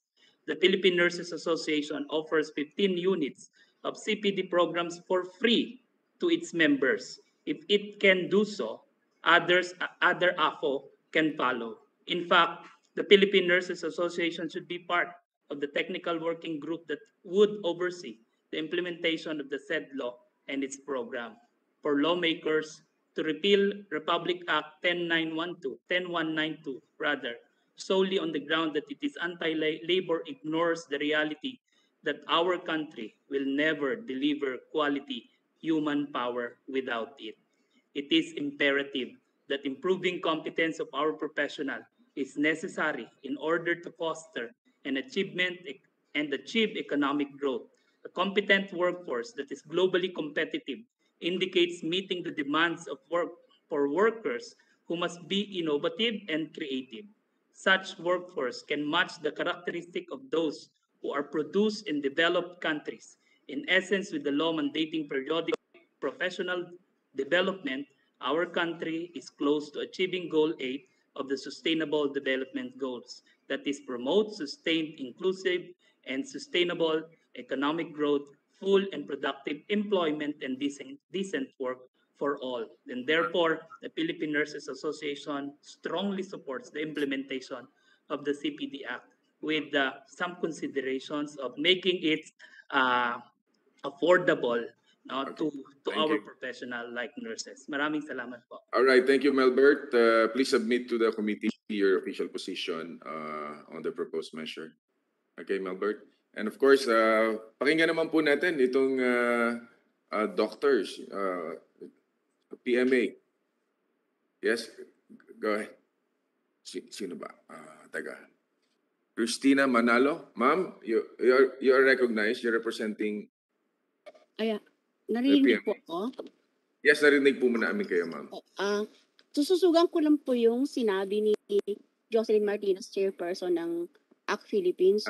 Nakagalang-galang na chairperson ng committee Ma'am, ko. can you just make it short? Is it just a short manifestation? Para ano lang? Babasa ko sa aming position Dahil paper marami pa namin. yung ano natin, mahaba pa. Would Go be ahead, all go right? ahead. Okay. To the chairperson of the committee, Senator Roman Bong Revilla, and to all the highly respected senators present here today, Senator Mick Subiri and Senator Gatchalian, at sa lahat po ng mga taga-PRC, magandang umaga po sa ating lahat. Ang PPST-NCR po ay nananatiling naninindigan for the repeal of RA 10912, otherwise known as the Continuing Development Program, Continuing Professional Development of 2016, amidst the pandemic and beyond. With the government's responsibility to equip teachers with the tools they need for them to be efficient, effective in the 21st century classroom. The Department of Education, through the attached agency, the National Educators Academy of the Philippines, or the NEAP, has been designing and providing programs to enhance the professional growth of the teachers in this digital economy, particularly public school teachers, for them to be able to provide cutting-edge education to students, competent to adapt based on the needs of the students by being attuned to the ever-changing trends in technology, catering to career opportunities for students in the coming years and equipping them with the necessary skills they need in this changing world, but can still use their ingenuity to teach the creative ways to develop our children to become productive citizens in the future. Finally, ensure that no child shall be left behind. All of these are more than suffice to provide a continuing professional development to the teachers which are all integrated as part of the teacher's portfolio and are submitted online to DepEd. And all of these trainings is only one of the criteria needed by the teacher to apply for promotion to the next salary grade. Alam niyo po, totoo po yung bother of the statement ng mga teachers at mga nurses. Overworked yet underpaid, and in this time of pandemic, undermined. For the teachers in this new normal, where connectivity is the language, be it in the blended learning platform, in the submission of pertinent records, or in the virtual in-service trainings, sa sariling bulsa pa po ng teachers nang gagaling ang internet expenses. Sa Google Meet Classroom, kailangan dalawang gadgets, yung isa para sa presentation of the lesson, at yung isa naman po ay para makita ng teacher yung mga estudyante kung nakikinig pa po ba o nalaglag na rin dahil sa connectivity problem nila sa bahay, either mahina ang internet connection o ubos na rin po ang kanilang load. Yung mga DNET gadgets po ng mga teachers, pinangungutang pa po ito ng mga teachers. Our appeal po, kung tutusin po yung sinasabi niyong ASEAN integration, wala naman po yung portability of the qualification of the teachers. Wala naman po kaming nalalaman na teacher na nag-apply in any of the countries in the ASEAN region para maging teacher. Kung hindi po caregiver, the domestic helper, factory worker. So I think there is no need for this portability program to CPD po. Our appeal po sana wag na po sumabay pa ang PRC. And it is our prayer that RA 1092 be repealed. PPSC and CR is in support of SB Senate Bill number 267 as introduced by Senator Recto, Senate Bill number 536 by Senator Mig Subiri, and Senator Bill 2344 by Senator De La Rosa, and we respectfully urge the passage of these Senate bills. Marami pong salamat. Thank you, Ma'am, Christina. And sige, I now recognize Catherine De Mesa, IPAW, optometry. Catherine De Mesa. Ma'am?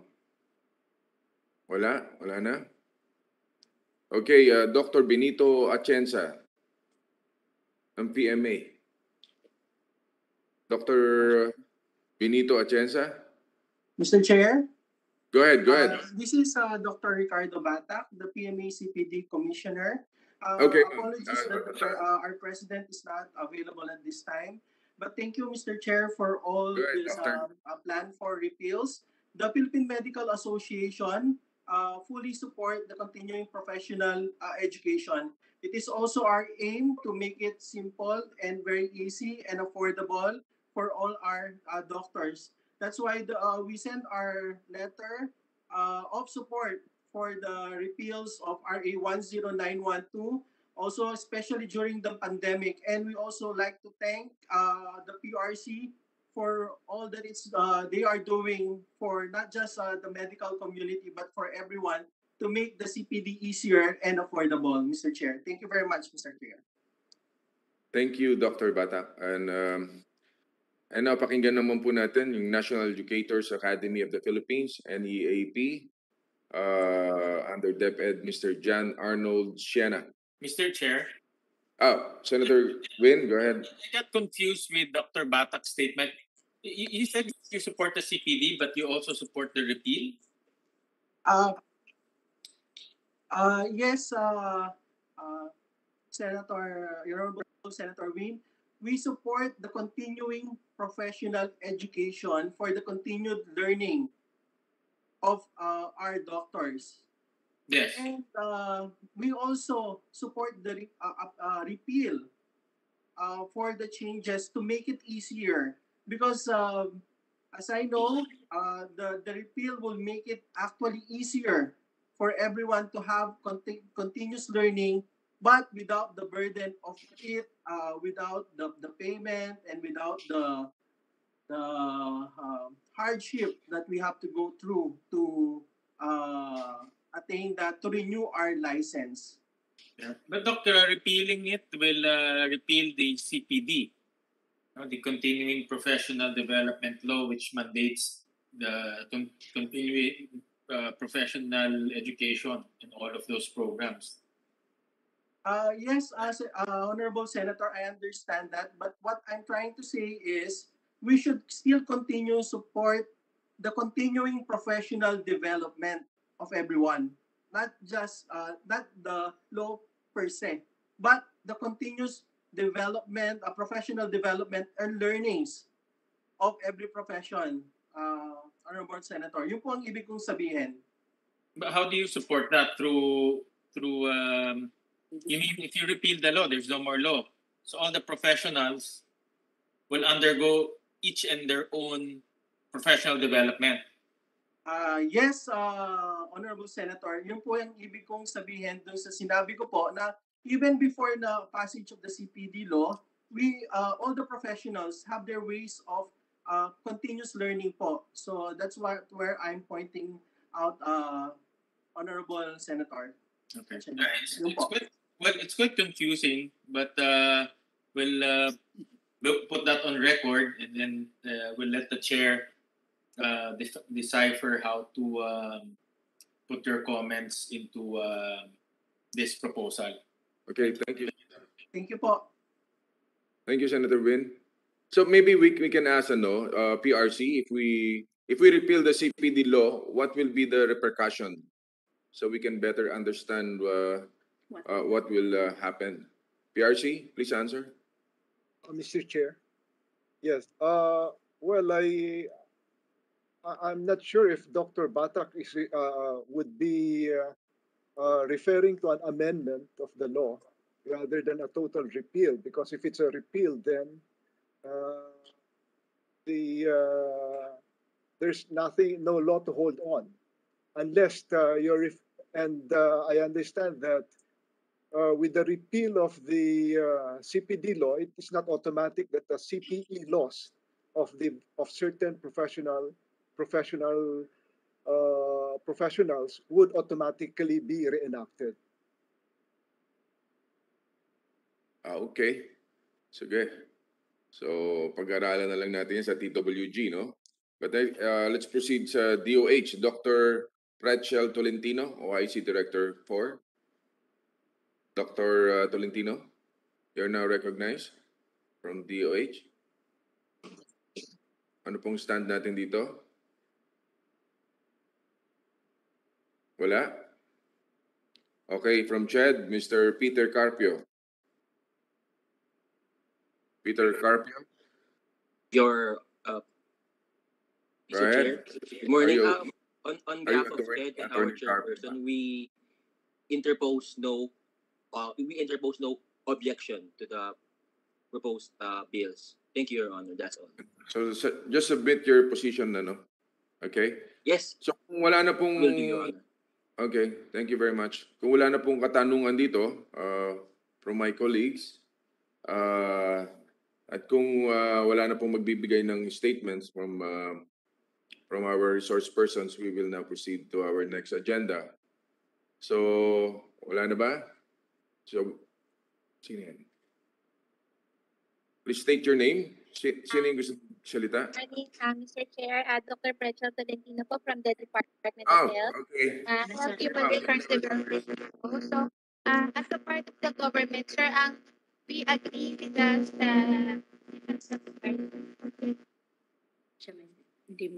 we cannot understand you. There's something wrong with your speaker. So, maybe pakitanggalan yung earphone. Yan, better. Wala pa, nakamute ka ngayon.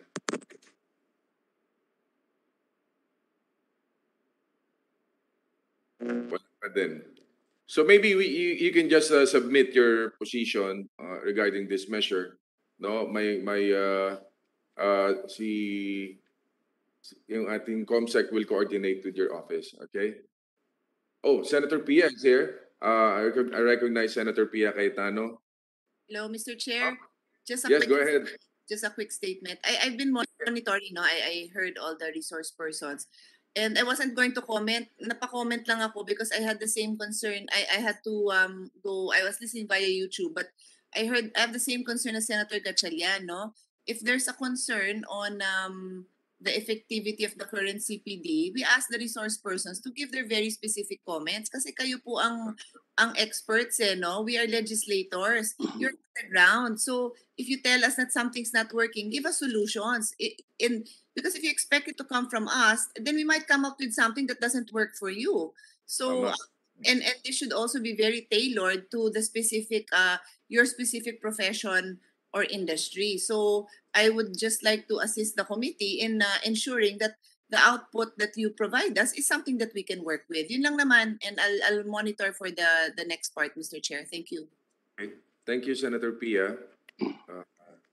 Okay, so sino pa? Tama si Senator Pia, kailangan maging precise tayo para hindi tayo magkamali ng paggawa ng batas. No? Baka mamaya gagawa tayo ng batas tapos hindi pala makakapabor sa inyo. So, sayang naman. But anyway, again, I enjoin all the stakeholders to submit your position papers. So that mag-create po tayo ng TWG, ng Technical Working Group, para maayos po ito, no? Para yung mga concerns ng bawat nire-represent ninyo ay may saayos natin. So, okay. So, now, kasama sa tatalakayin natin ngayon sa pagdilig na ito isang resolusyon na inihain ng ating Vice Chairman na si Senator Joel Villanueva na patungkol din sa Professional Regulation Commission o PRC. Comsec Jane, can you please read into the record the title of the proposed Senate Bill, Senate Resolution number 661? Thank you, Mr. Chair. We have Senate Resolution number 661, resolution urging the Senate Committee on Civil Service, Government Reorganization, and Professional Regulation and the Senate Committee on Higher Technical and Vocational Education, together with the other appropriate committees of the Senate, to conduct an inquiry in aid of legislation on the series of cancellations of various licensure examination schedules, particularly the licensure examination for teachers, LET, and to identify alternative ways of conducting board examinations amid the pandemic and the new normal, introduced by Senator Joel Villanueva. Okay, thank you, Comsec. The author of this resolution and our vice chairperson of the committee, Senator Villanueva, cannot join us today, but sent us his opening remarks for today's hearing to be inserted into the record. So, malawak po talaga ang epekto ng pandemyang dulot ng COVID-19. Katulad nga po ng nabanggit sa resolution na inihain ni Senator Villanueva, karamihan po ng mga professional licensure examinations noong nakaraang taon hanggang ngayong 2021 ay nakansela o na-reschedule. This deprives our examinees and would be professionals of the opportunity to enjoy the recognition and benefits of being licensed professionals. In particular, the resolution mentioned the plight of our examinees for licensure examinations for professional teachers, LEPT, na ilang beses ding nakansela at na-reschedule. Sa katunayan, ayon sa DepEd, meron silang 1,139 provisional teachers na nangangailangan na talagang kumuha ng LAPT dahil natapos na ang kanilang provisional appointments nitong katapusan ng school year 2020-2021. No? Nauunawaan po natin na talagang napakahirap ng sitwasyon natin ngayon. With the COVID-19 pandemic around, our situations became uncertain and unpredictable, which made endeavors requiring advanced scheduling, such as professional licensure examinations, very difficult. We have read the various PRC resolutions canceling the exams, and we acknowledge the reason cited therein. It is understood that the main reason for such cancellations is to ensure the health and safety of all stakeholders. Apart from this, we also recognize that there are certain difficulties being encountered by various professions specific to their circumstances in conducting written and practical exams.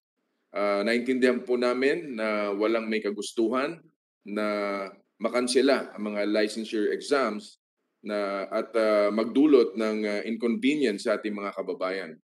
Ngunit kailangan din nating suriin ito ng mabuti at tingnan ang maaaring gawin na solusyon sa lalong madaling panahon upang makasabay at maka-adapt tayo sa tinatawag nating new normal. Undeniably, this is very important not only to our aspiring professionals, but to our health system and economy as well. Before we proceed, may we know if any of our colleagues would want to give their opening remarks regarding this topic? Senator Pia? Yes, go ahead. You're okay. Wala na iba. Okay. To give us relevant information and updates regarding this matter, let us first listen to our resource persons from PRC. Chairman? Mr. Chair, may our Commissioner for Licensure be recognized to provide updates on the licensure examinations. Okay, please state your name and you'll be recognized. Thank you, Honorable Senator, Chairman of this hearing. Reyes. Yes, I'm Yolanda Reyes, the Oversight Commissioner for Licensure. And I would like to greet also our honorable senators present here, Senator Win Gatchalian, Senator Mixubiri, Senator Amy Marcos, and Senator Pia Cayetano, and all our attendees. Magandang umaga po, magandang tanghali po sa inyong lahat. I would just like to give a brief update on the conduct of examinations during this pandemic period. May I request share screen? Okay, go ahead. Okay, for last year, 2020, PRC conducted a total of 14 licensure examinations. 10 before the pandemic set in and before the community quarantine were declared in various areas of the country in March, and 4 during the pandemic in September to December. The examinations were conducted even under the restrictions of a community quarantine, where licensure examinations for physicians. No? So nag-conduct po kami ng physician examinations during the quarantine period because of many requests and because we know also that it's needed. And so this one was conducted under an IATF exemption or permission.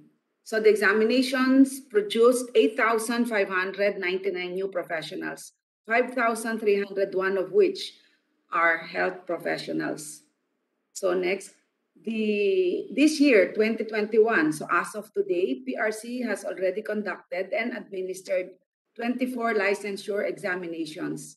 The examinations proceeded either because of quarantine qualification allows the conduct of examinations, or the IATF with the recommendation of the OH and or with the permission of the LGUs where the examination is conducted granted PRC an exemption. The examinations produced 16,110 new professionals, 13,685 of which are health professionals.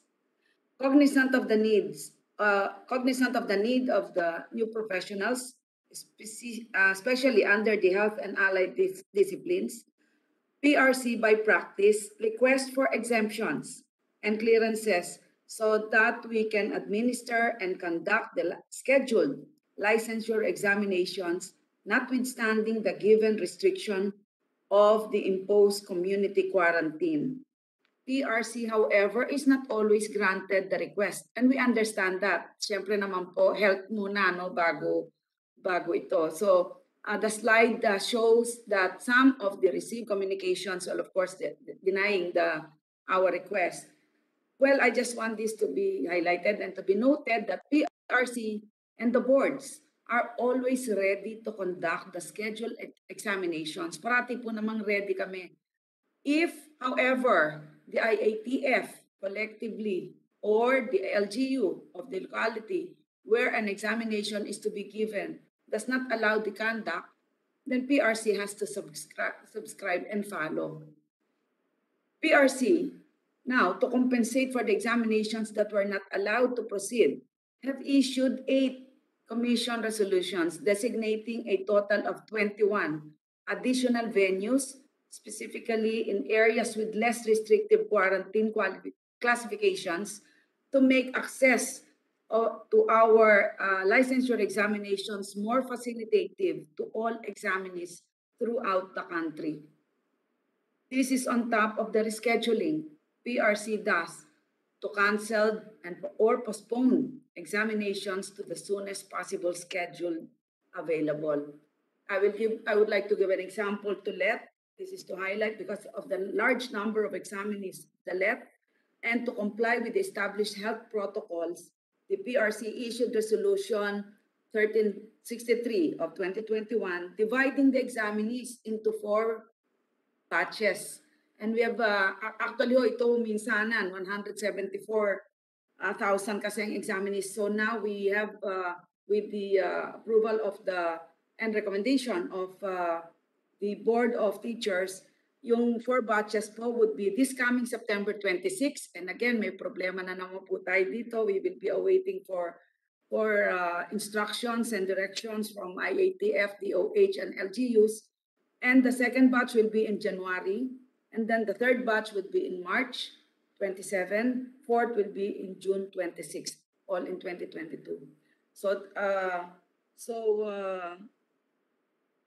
Meron po kaming mga, yung sinasabi po kanina, yung sa DepEd, yung mga provisional appointments ng teachers were now allowed to take this September 26 examinations. Pinayagan po namin sila, maski late applicants po sila. So, again, sinasabi po namin, this September 26 will again depend on whether we will be allowed to conduct the exam or not.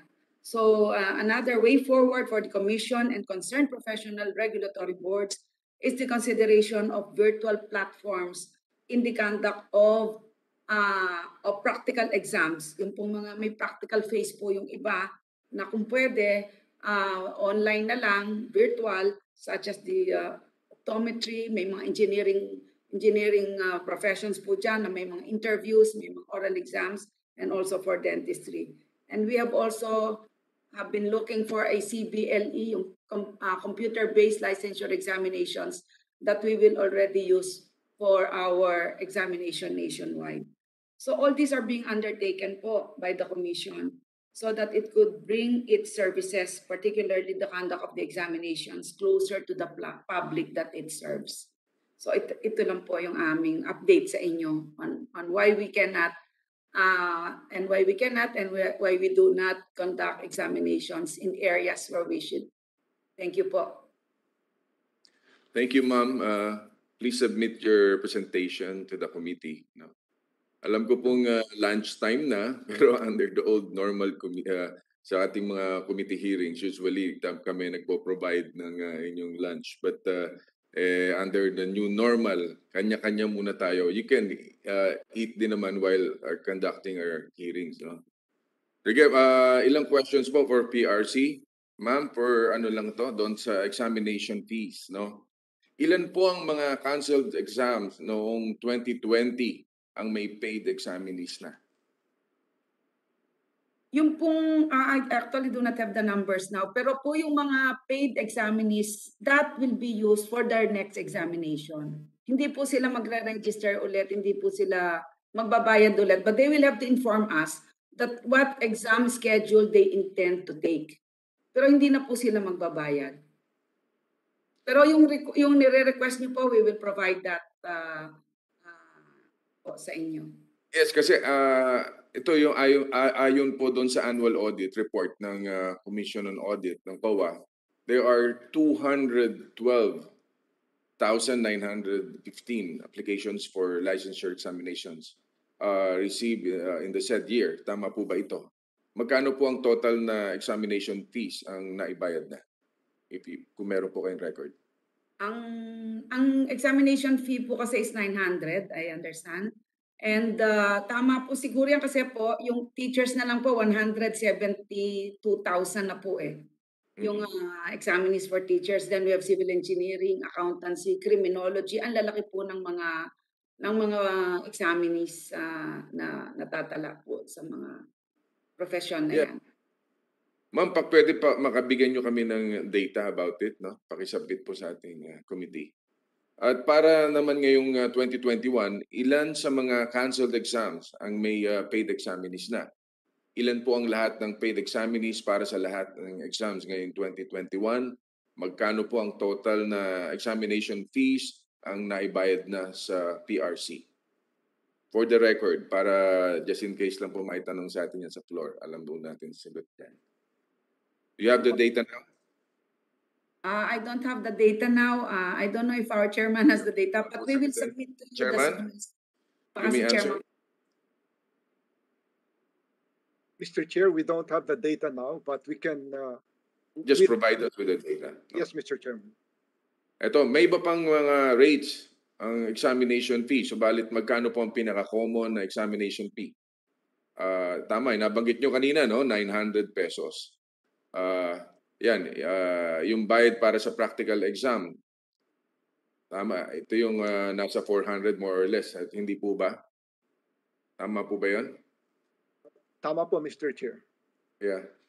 Tapos yung, of course, yung examinees need to submit requirements prior to the exam, katulad ng transcript of records o TOR, birth certificate, marriage contract, NBI clearance at iba pa. Ano po ang range ng total expenses ng isang examinee upang makumpleto ang mga requirements na kailangan para sa kanilang exam? Considering all these expenses and the amount of time needed to obtain them, makikita po natin na pinaglalaanan talaga ng pera, panahon itong licensure examinations. Chairman? We don't have, yung mabibigay ho namin siguro yung fees paid to the PRC, which is basically mga, yung 900 po, 900 pesos per applicant. And then kung may practical, another 400. So, yun po yung basically fees for domestic examinations. Meron po kaming SPLE, yung sa overseas po, para sa overseas professionals. Yun po, medyo mas mataas. I think, if I'm not mistaken, mga subject to verification po, but I think it's just around 2,000. Pinayagan ba ng... you may continue. Go ahead. May dadagdag pa kayo? Wala na po. Well, pero yung SPLE po, hindi po natuloy. Hindi natuloy noong 2020 and 2020 and then ngayon, of course, 2021. Okay. Pinayagan ba ng PRC ang examinee na mag-refund ng kanyang binayad na exam fee kung sakaling nagbago ang kanyang isip at hindi na niya ituloy ang pagkuha ng exam? Ano po ang ano niyo doon? Wala po pa kaming, I'm not aware of any case na nag-refund po ang PRC. But alam ko po, it can be used for the subsequent exam. Dahil, especially po, if it was already remitted to the Treasury, yung mga fees na po. Okay. On the average, magkano po ang ginagastos ng PRC para sa isang licensure exam bago magkaroon ng COVID-19? For small scale o yung may 1,000 examinees or less? Magkano ang gastos for the medium scale exam o ang inyong may 1,001 hanggang sa 5,000 examinees?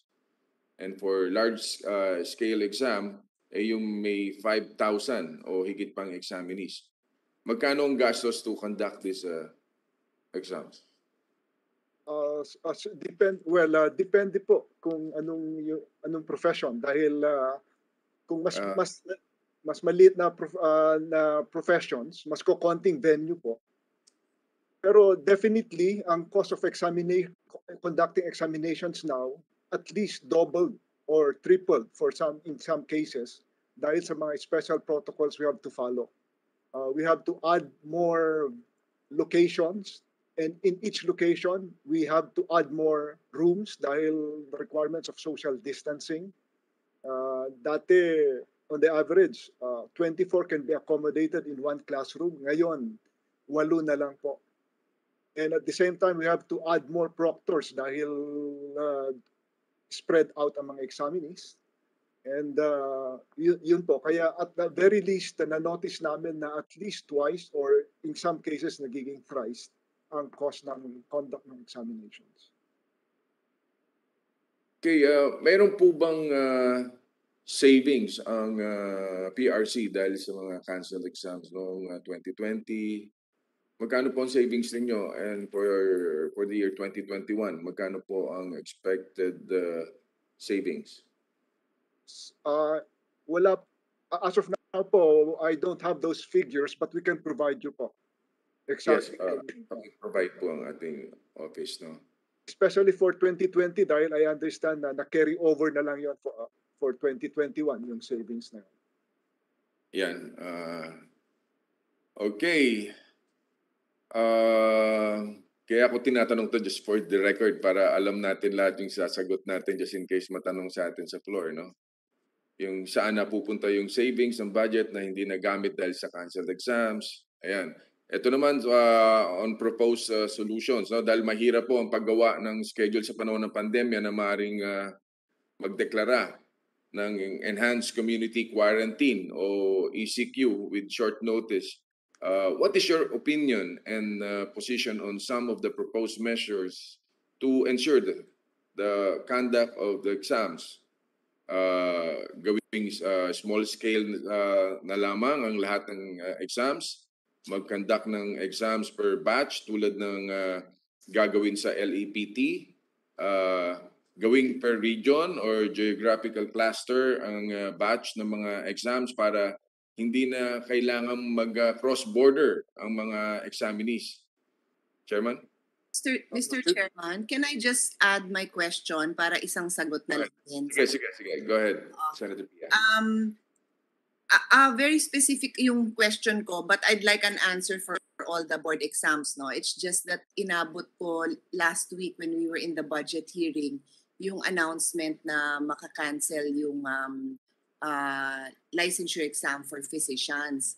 And I was in contact with some deans of medical schools, and they said na they were part of those who petitioned for the rescheduling or cancellation. However, they never got any feedback. And so 2 days before, so Mr. Chairman, just for everyone's understanding, the announcement was made on Thursday. The exam was supposed to be on Saturday. So when I was clarifying with the med school deans na ano nangyari dito, alam niyo ba to? Sabi nila, yes, they were part of the groups that requested for the canceling or rescheduling. But they did not know na matutuloy kasi nga Thursday na, 2 days before the exam na, wala pa silang info. So they only got the info along with everybody else, including the examinees, 2 days before the exam. So can we get clarification on this? How do these things happen na 2 days before? Ako naranasan ko na mag-e-exam ako. 1 week before that, zombie mode ka na. So to have to be told about these changes 2 days before is really difficult, no? Whether you're for the cancellation or you're not for the cancellation, I'm just saying that 2 days notice is a bit difficult, even for the teachers and the professors who are guiding their students, di ba? So paano ba nangyari ito na 2 days lang ang notice? And is it an issue with coordination with IATF? Because doon kami makakatulong, kaming mga legislators na sabihin din namin sa IATF, huwag niyong bubitinin ng ganito yung mga to. If yun yung reason, I don't know what the reason is. I'm just trying to get clarity so that we can help you ensure that this does not happen. And I'm also told by the deans that I was in contact with that walang clarity as to when the next exam would be. So ang assumption is it would be the next one, which is next year. Paano naman yung preparation nung ibang mga estudyante na even the deans, from what I know, mabilisan lang to. I was even in a budget hearing at that time. Sana daw, postponement lang within the year, hindi yung mag-aantay pa ng the following year. So all of this was not clear to them. You all know more details than I do. I'm just relaying to you na this was not clear to them. Pagka ganun ba yung specific profession, should you not be in touch with the Association of Schools, di ba? So kunyari, dentistry, di ba dapat in touch kayo sa mga college ng dentistry, coordinating with them? Kasi I got the feeling na well, hindi I got the feeling, I can read you the text na they did not know na matutuloy yung postponement and then wala silang info kung kailan yung next. So parang hindi na namin job yun pero nagmagandang loob lang ako na alamin kung ano ba nangyayari. So yun lang, Mr. Chairman, pwede pasagot natin. I'll be monitoring but I also have to be in another meeting but I can keep on listening to the answers. Thank you very much po. Yes, Chairman Pilando, you're recognized. Thank may you, answer. Madam Senator, for the opportunity to clarify on this. Normally ho, ngayong 2016, we go to the IATF to get approval of the examinations we are scheduled to undertake.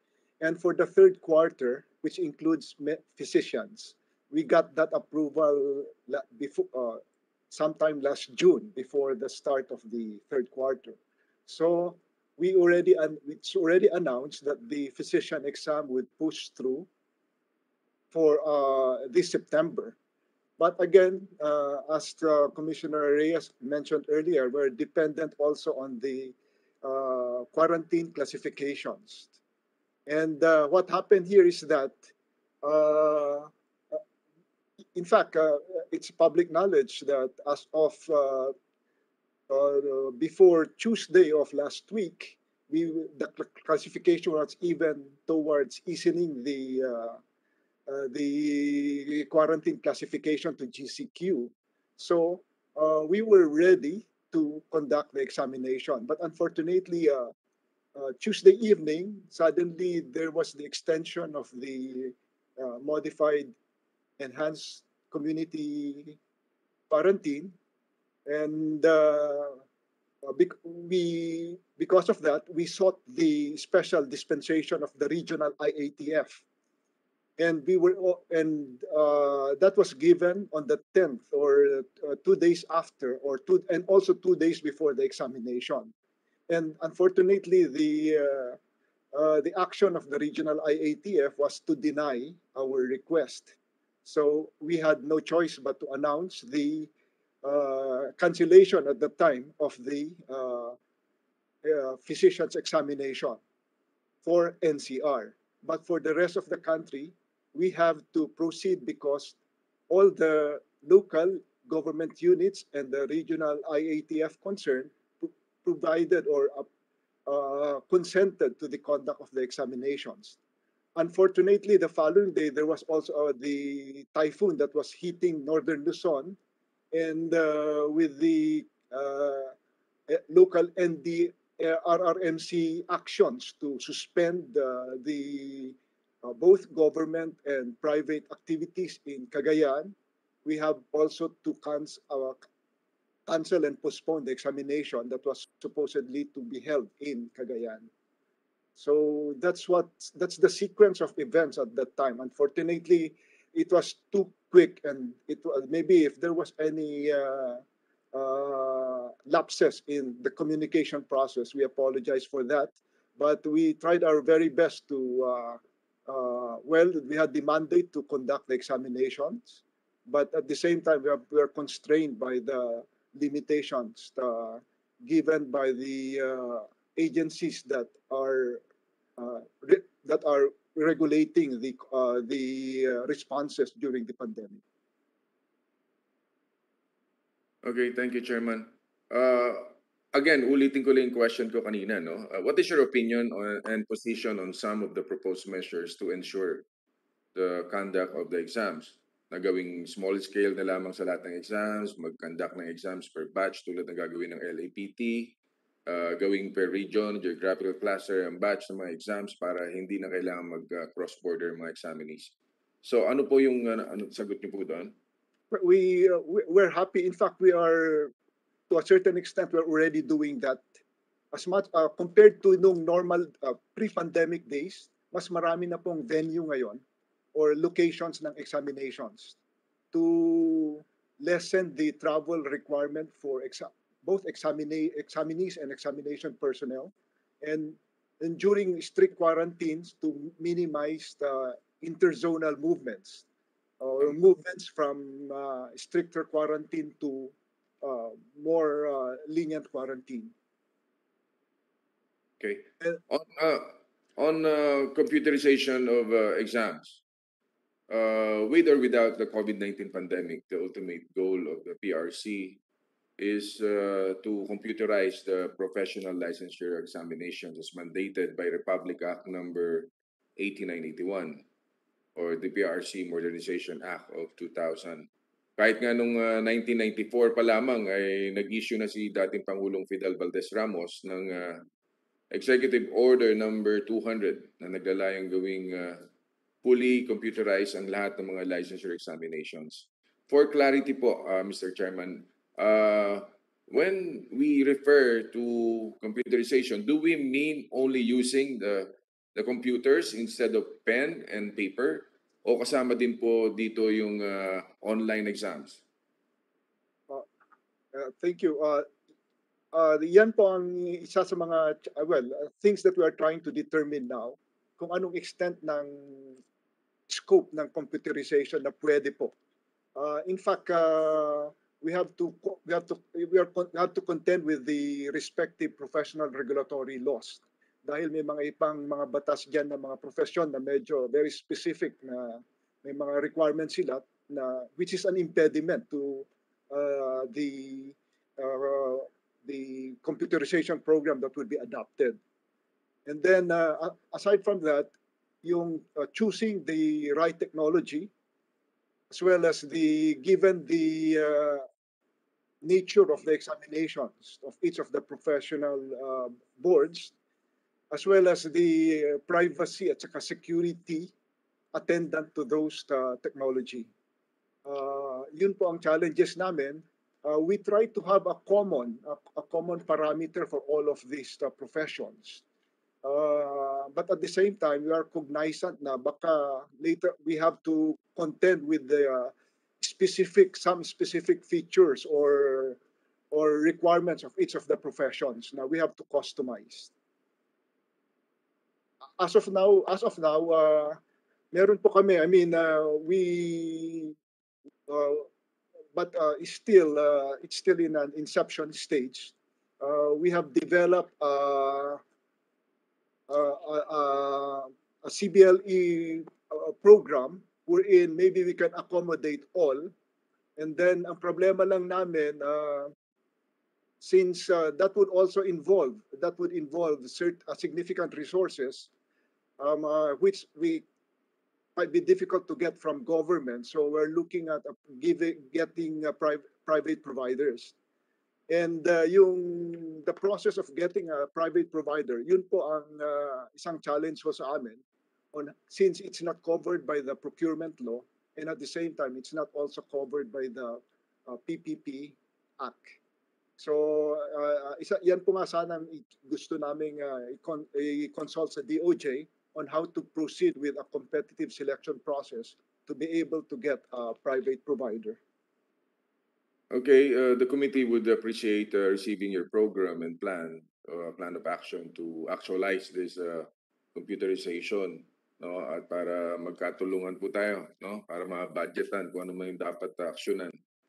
Okay, so ayon po sa request for information para sa computer-based licensure examination system na nakapost sa website ng PRC for purposes of CBLE.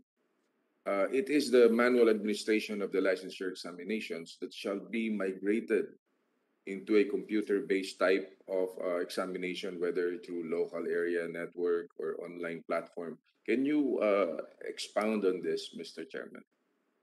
Well, basically po, we sought the comments of the industry, kaya we requested for information from kung what are the technologies available, and at the same time for these examinations. Yun po kaya we requested for information. Pero ang tinitingnan namin ngayon, and upon consultation with our various professional regulatory boards, ang tinitingnan kasi nila would still be a intermediate step, hindi pa yung examination anytime, anywhere na supposedly, which would, if there's a computerization, baka pwedeng you can take the exam anytime, anywhere. Pero ang tinitingnan ngayon would be an interim step wherein there would still be a venue there would still be a scheduled examination date. Ang may iba lang would be from a pen and paper to a digital cloud-based examination. Yun ang interim po. It seems that that's the phase na comfortable ang majority of the professional regulatory boards. Okay, what are the advantages and disadvantages of online exams? Mas makakatipid ba ang PRC at ang gobyerno kapag ginawa natin itong online ang licensure exams? At paano naman po masisiguro ang integridad ng mga sagot ng mga examinees? Chairman? Well, definitely po, siguro it is the administration of the examinations dahil maraming mga process na siguro we would be able to save from. At the same time, yung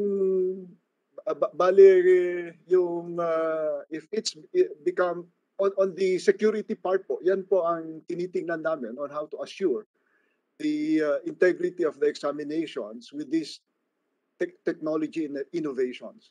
Yun po ang aming kinukonsulta with supposedly experts and then with the industry on how to ensure the integrity of the examinations.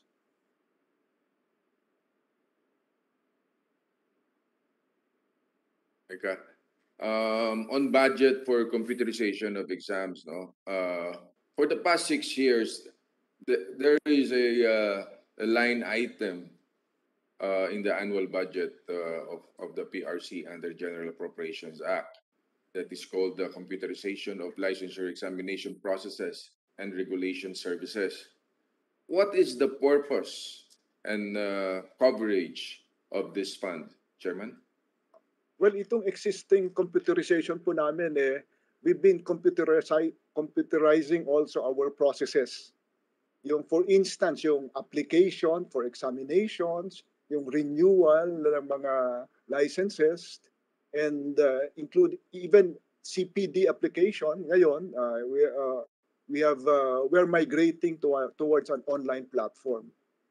Maski ngayon, yung taking ngayon, online na rin, mga ganun po. And at the same time, we are also enhancing our database para we have a data bank. I mean, for which would further facilitate eventual computerization of the commission. Hindi lang sa hindi lang sa examination. Kasama po ba ang CBLA dito? At anong taon nang nagsimulang makatanggap ang PRC ng pondo sa ilalim ng line item na ito? Tuloy-tuloy ba ang allocation para sa item na ito, Chairman? I'm not so sure, Mr. Chair, kung the inception of that line item sa budget. But I suppose siguro it was there before dahil nga it was a PRC modernization law. So I believe the Department of Budget provided that item. Pero basically hindi pa po yan sa examinations because it's only now that we are working on the computerization of the examinations. Although I understand that there was a time when I think mga 10 years ago, when there was but just for us, just one profession, I think that's for the maritime, we're in for metallurgical engineering, which is a very small board, wherein examinees can come in and take the exam in one location, at that time in the head office, and take the exam. And that's basically yun ang testing sana for computer-based examination. Okay. For the year 2021 po, this item is allocated 114,141,000. The largest allocation by far dahil bago dito, no? 58 million ang pinakamalaking inilaan para dito. Maaari po ba ninyo kaming bigyan ng impormasyon tungkol dito, Mr. Chair? Yes, Mr. Chairman, we'll provide you the details of the projects and programs under that. All right. Okay, under Section 10, of Republic Act number 11494 or the Bayanihan to Recover as One Act, 2.5 million was allocated to PRC for its computer-based licensure examination. Na-release na po ba ang budget na ito, Chairman? At, Yes, Mr. Chair, yan yung seed fund for us to come up with the consultation and the hiring of consultant for the CBLE. Okay. In the long run, will the computerized, instead of pen and paper, test be more economical for PRC and the government than the traditional pen and paper test? Ano naman po ang magiging epekto nito sa examination fees na babayaran ng ating mga kababayan? Mas mapapamahal po ba ito o mas mapapamura tayo? Well, kung ngayon po kasi, kung hindi, it will not be funded by government, yung migration to a computer-based. Baka, and we have to engage a third party, a private provider. The private provider would most probably require a convenience fee for providing the technology or for providing that services. Gaya po ngayon, I understand sa yung bar exams po ngayon. Although I don't know exactly kung paano po yung sharing ng cost, pero I understand that they have appointed a private provider to assist them in the conduct of the exams. Okay, thank you very much, Chairman. For APOs, IPOs, academe, professionals, examinees, ano po ang mga epekto, monetary and otherwise, ng cancellations and rescheduling ng mga licensure exams sa mga examinees at kanilang profession, sector or industry? Sino? Siguro pwede natin tanungin yung ating mga teachers yung pakitaas na yung kamay. Ano pangalan? Sa ACT. Representative ng ACT, please. You're now recognized. Ibigay nga yung pangalan. Andiyan ba? Just for the record, para alam lang natin yung mga ano nila. ACT, representative ng mga teachers o nurses. Wala. Mukhang nagutom na. Kumain. Okay, pag-submit na lang, no? Yung mga yung comment nila regarding this. So, sa TWG na lang din, ano? Para mas mabilis tayo, meron pa tayong isang... So, ayan. Ano pa? Wala na po bang katanungan? Kung wala na, pakisubmit na lang yung position papers at of course, yung inyong statements. At para mabilis tayo so we can proceed to our next agenda. So wala na pong gustong... Sino po yung nasa Boracay? Naka-face mask.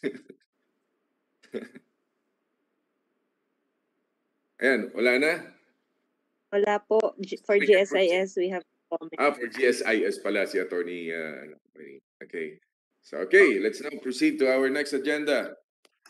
Para mabilis na lang tayo, no? So, alam kong gutom na kayo, ako naduduling na dito pero okay lang. Overtime tayo, overtime. Okay, for the third part of today's hearing, we will discuss the bills proposing to augment the benefits for solicitors of the Office of the Solicitor General. 3 senators filed bills of this nature, no? House Bill number 10007, which was approved by the House of Representatives on this on third reading on September 6, was also referred to this committee, no? Comsec, pakibasa po ang titles ng mga bills for the record. Thank you, Mr. Chair. We have the following bills. Paki-off Senate lang yung Bill number... Comsec. Yes, sir. Okay. Senate Bill number 11... Nag-echo ka pa rin? Ito na, sir. May co-host ka yata Senate Bill dyan. number 1180, an act augmenting the employee benefits for the solicitors of the Office of the Solicitor General by providing retirement, death, and survivorship benefits and appropriating funds therefore, introduced by Senator Ramon Bong Revilla Jr. 2. Senate Bill number 1175, an act augmenting the benefits of the solicitors of the Office of the Solicitor General and appropriating funds therefore, introduced by Senator Manny Pacquiao. 3rd, Senate Bill number 1277, an act augmenting the employee benefits for the solicitors of the Office of the Solicitor General by providing retirement, death, and survivorship benefits and appropriating funds therefore, introduced by Senator Ronald Bato de la Rosa. And lastly, House Bill number 10007, an act augmenting the retirement, death, and survivorship benefits of the Solicitor General, Assistant Solicitors General, Senior State Solicitors, and State Solicitors of the Office of the Solicitor General, and appropriating funds therefore, introduced by Representatives Revilla, Omanal, C. Alvarado, et al. Thank you, Mr. Chair.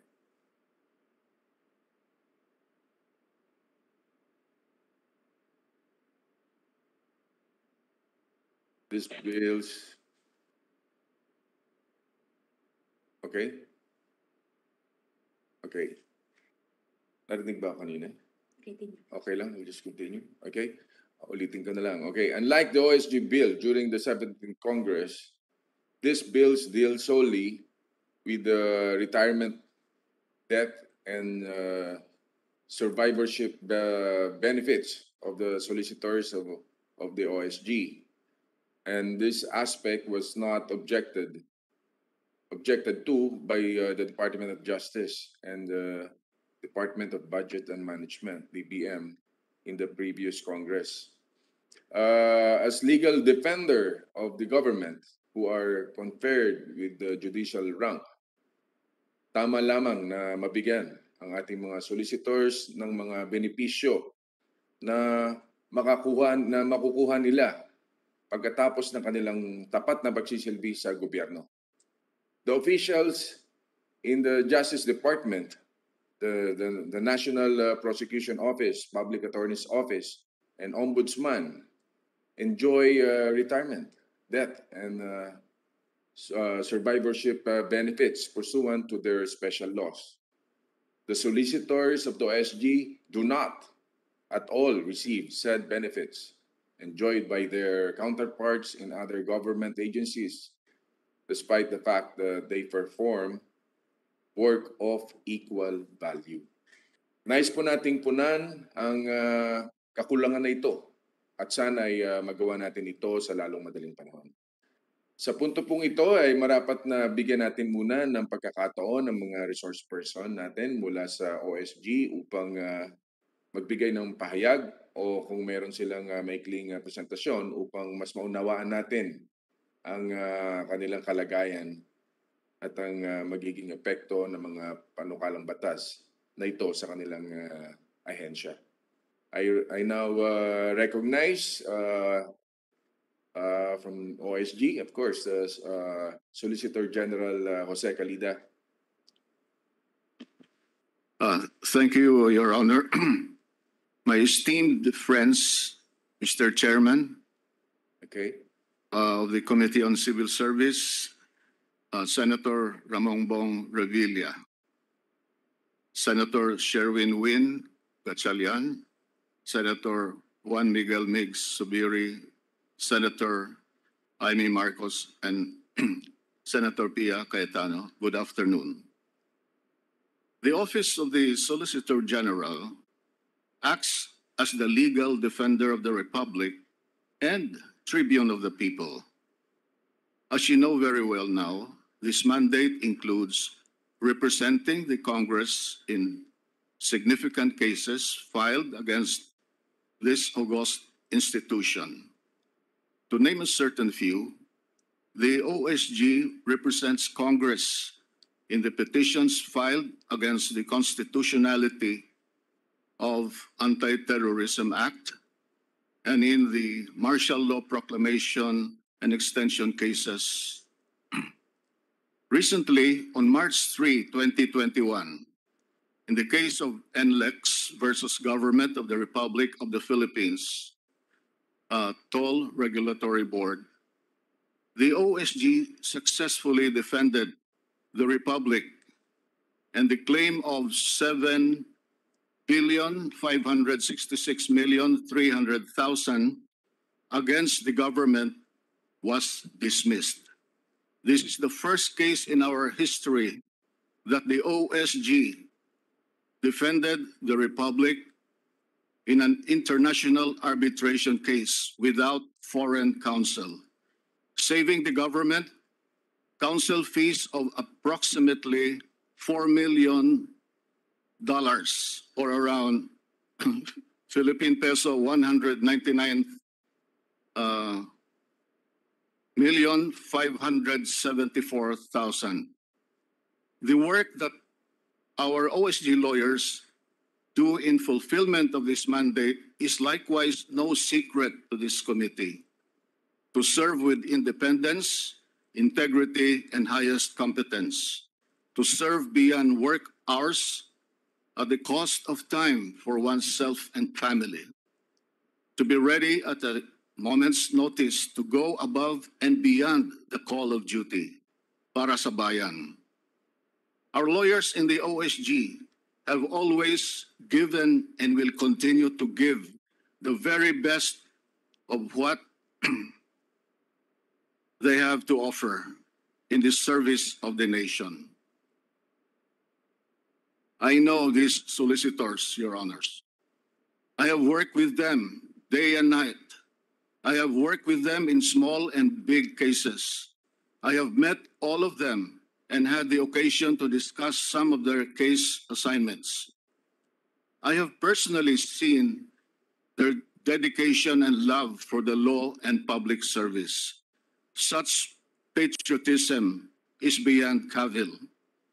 The OSG would not want to lose its solicitors. We have intensely and vigorously served the Republic, to the private sector or other branches of the government because of neglect or refusal to secure their future and those of their families. In this light, we respectfully seek the augmentation of the benefits received by state solicitors, assistant solicitors general, and the Solicitor General through an act providing for their retirement, death, and survivorship benefits.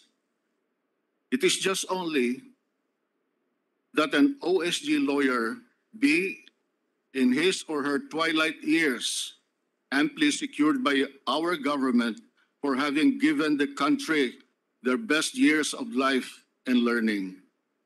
And in the unfortunate event that an ASG lawyer dies in the service, a helping hand, a financial assurance, so to speak, be extended by the state to those they leave behind. A case in point is former Assistant Solicitor General Nestor Balyasilio, who was killed in the line of service in relation to his handling of government cases. Incidentally, the OSG had to deal with high turnover rate for solicitors, eventually leaving for other offices with better retirement, death, and survivorship benefits. Specifically, since the time the disparity in benefits had occurred in 2013, our separation rate has more than doubled. That is, from a separation rate of 7% prior to 2013 to a staggering 17% from 2013 to 2020. The OSG is only as good as the sum of its parts. And the benefits we seek, if we put in place, would be an incentive for lawyers who join the OSG to stay for good. The OSG contributes to the national coffers, but more than that, just like faithful soldiers, our OSG lawyers are in the battlefront, defending the government's cause every single day. It is a badge of honor for the OSG, regardless of the inferior benefits its lawyers enjoy. It is fervently hoped that through the enactment of this bill, our valiant lawyers who have given their best years in OSG will get the above stated benefits when they reach their twilight years. What the OSG asks for finds basis in justice and parity. Justice, such that all may get their due, and parity, in the light of the benefits we seek, are now currently being enjoyed by the OSG's contemporaries, to name some: the National Prosecution Service, the Office of the Ombudsman, and the Public Attorney's Office. In fact, the OSG is asking even less, as we were not asking for retroactivity, unlike that granted in RA number 11059 for the Office of the Ombudsman. What we asked for is not novel, only that the same spectrum of benefits accorded to other lawyers in the government service be extended to the lawyers of the OSG. We urge you, Your Honor,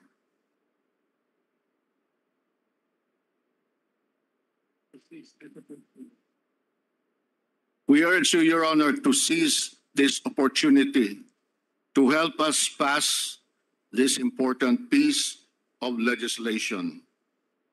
Your Honor, our lawyers give their all for flag and country. They are no less deserving of this. Thank you very much. Thank you very much. Thank you very much, Soljan, Kalida. Don't worry. Mr. Chairman.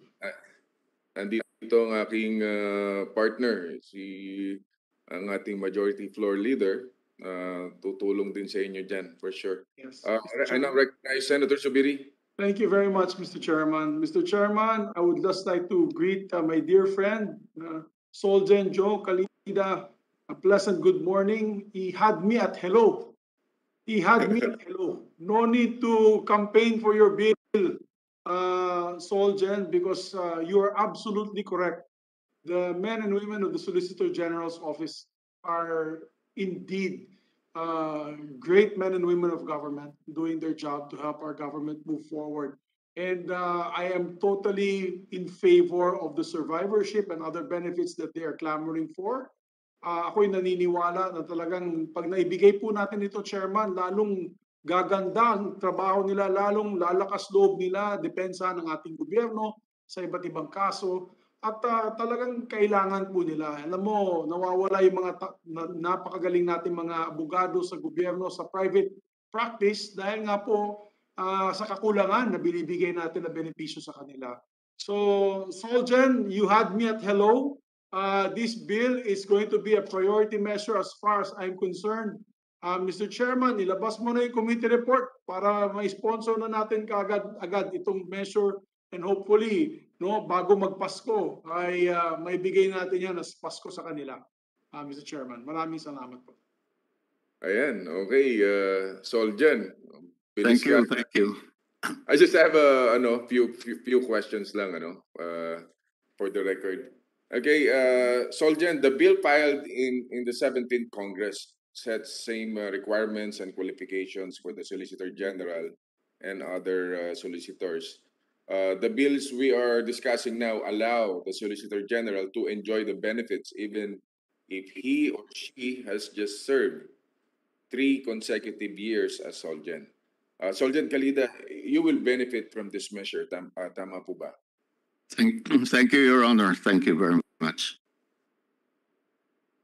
And Yes, okay. Are there similar perks given to the head of the other judicial agencies, ombudsman, PAW, etc.? From what I know, Your Honor, they have better, unlike us. So they have more money than us, Your Honor. Okay, wala na tayong tatanong dito no? Okay, so siguro, Soljen, antayin nyo na lang yung konting panahon at nandyan si Senator Subiri at yung mga ibang kasama natin sa Senado at kami naniniwala po sa inyo. We believe in you. Tutulungan natin sila, Chairman. Tulungan natin sila. Yes, At, yes, yes. If you will allow me to make the motion, Mr. Chairman, to approve this on committee level para gawan na natin ang committee. Sige, okay. Salamat, Chairman. Okay. So, right. maraming salamat. Good to see you, Sir Joe. At ayan, Soljen, so don't worry. At kami na pong bahala dito sa Senado. Thank you. At maraming salamat sa inyo. Thanks for the time. Maraming salamat po sa inyong mga contributions sa ating discussions. The committee will be expecting the submissions of the data and documents that will further help us in studying these bills.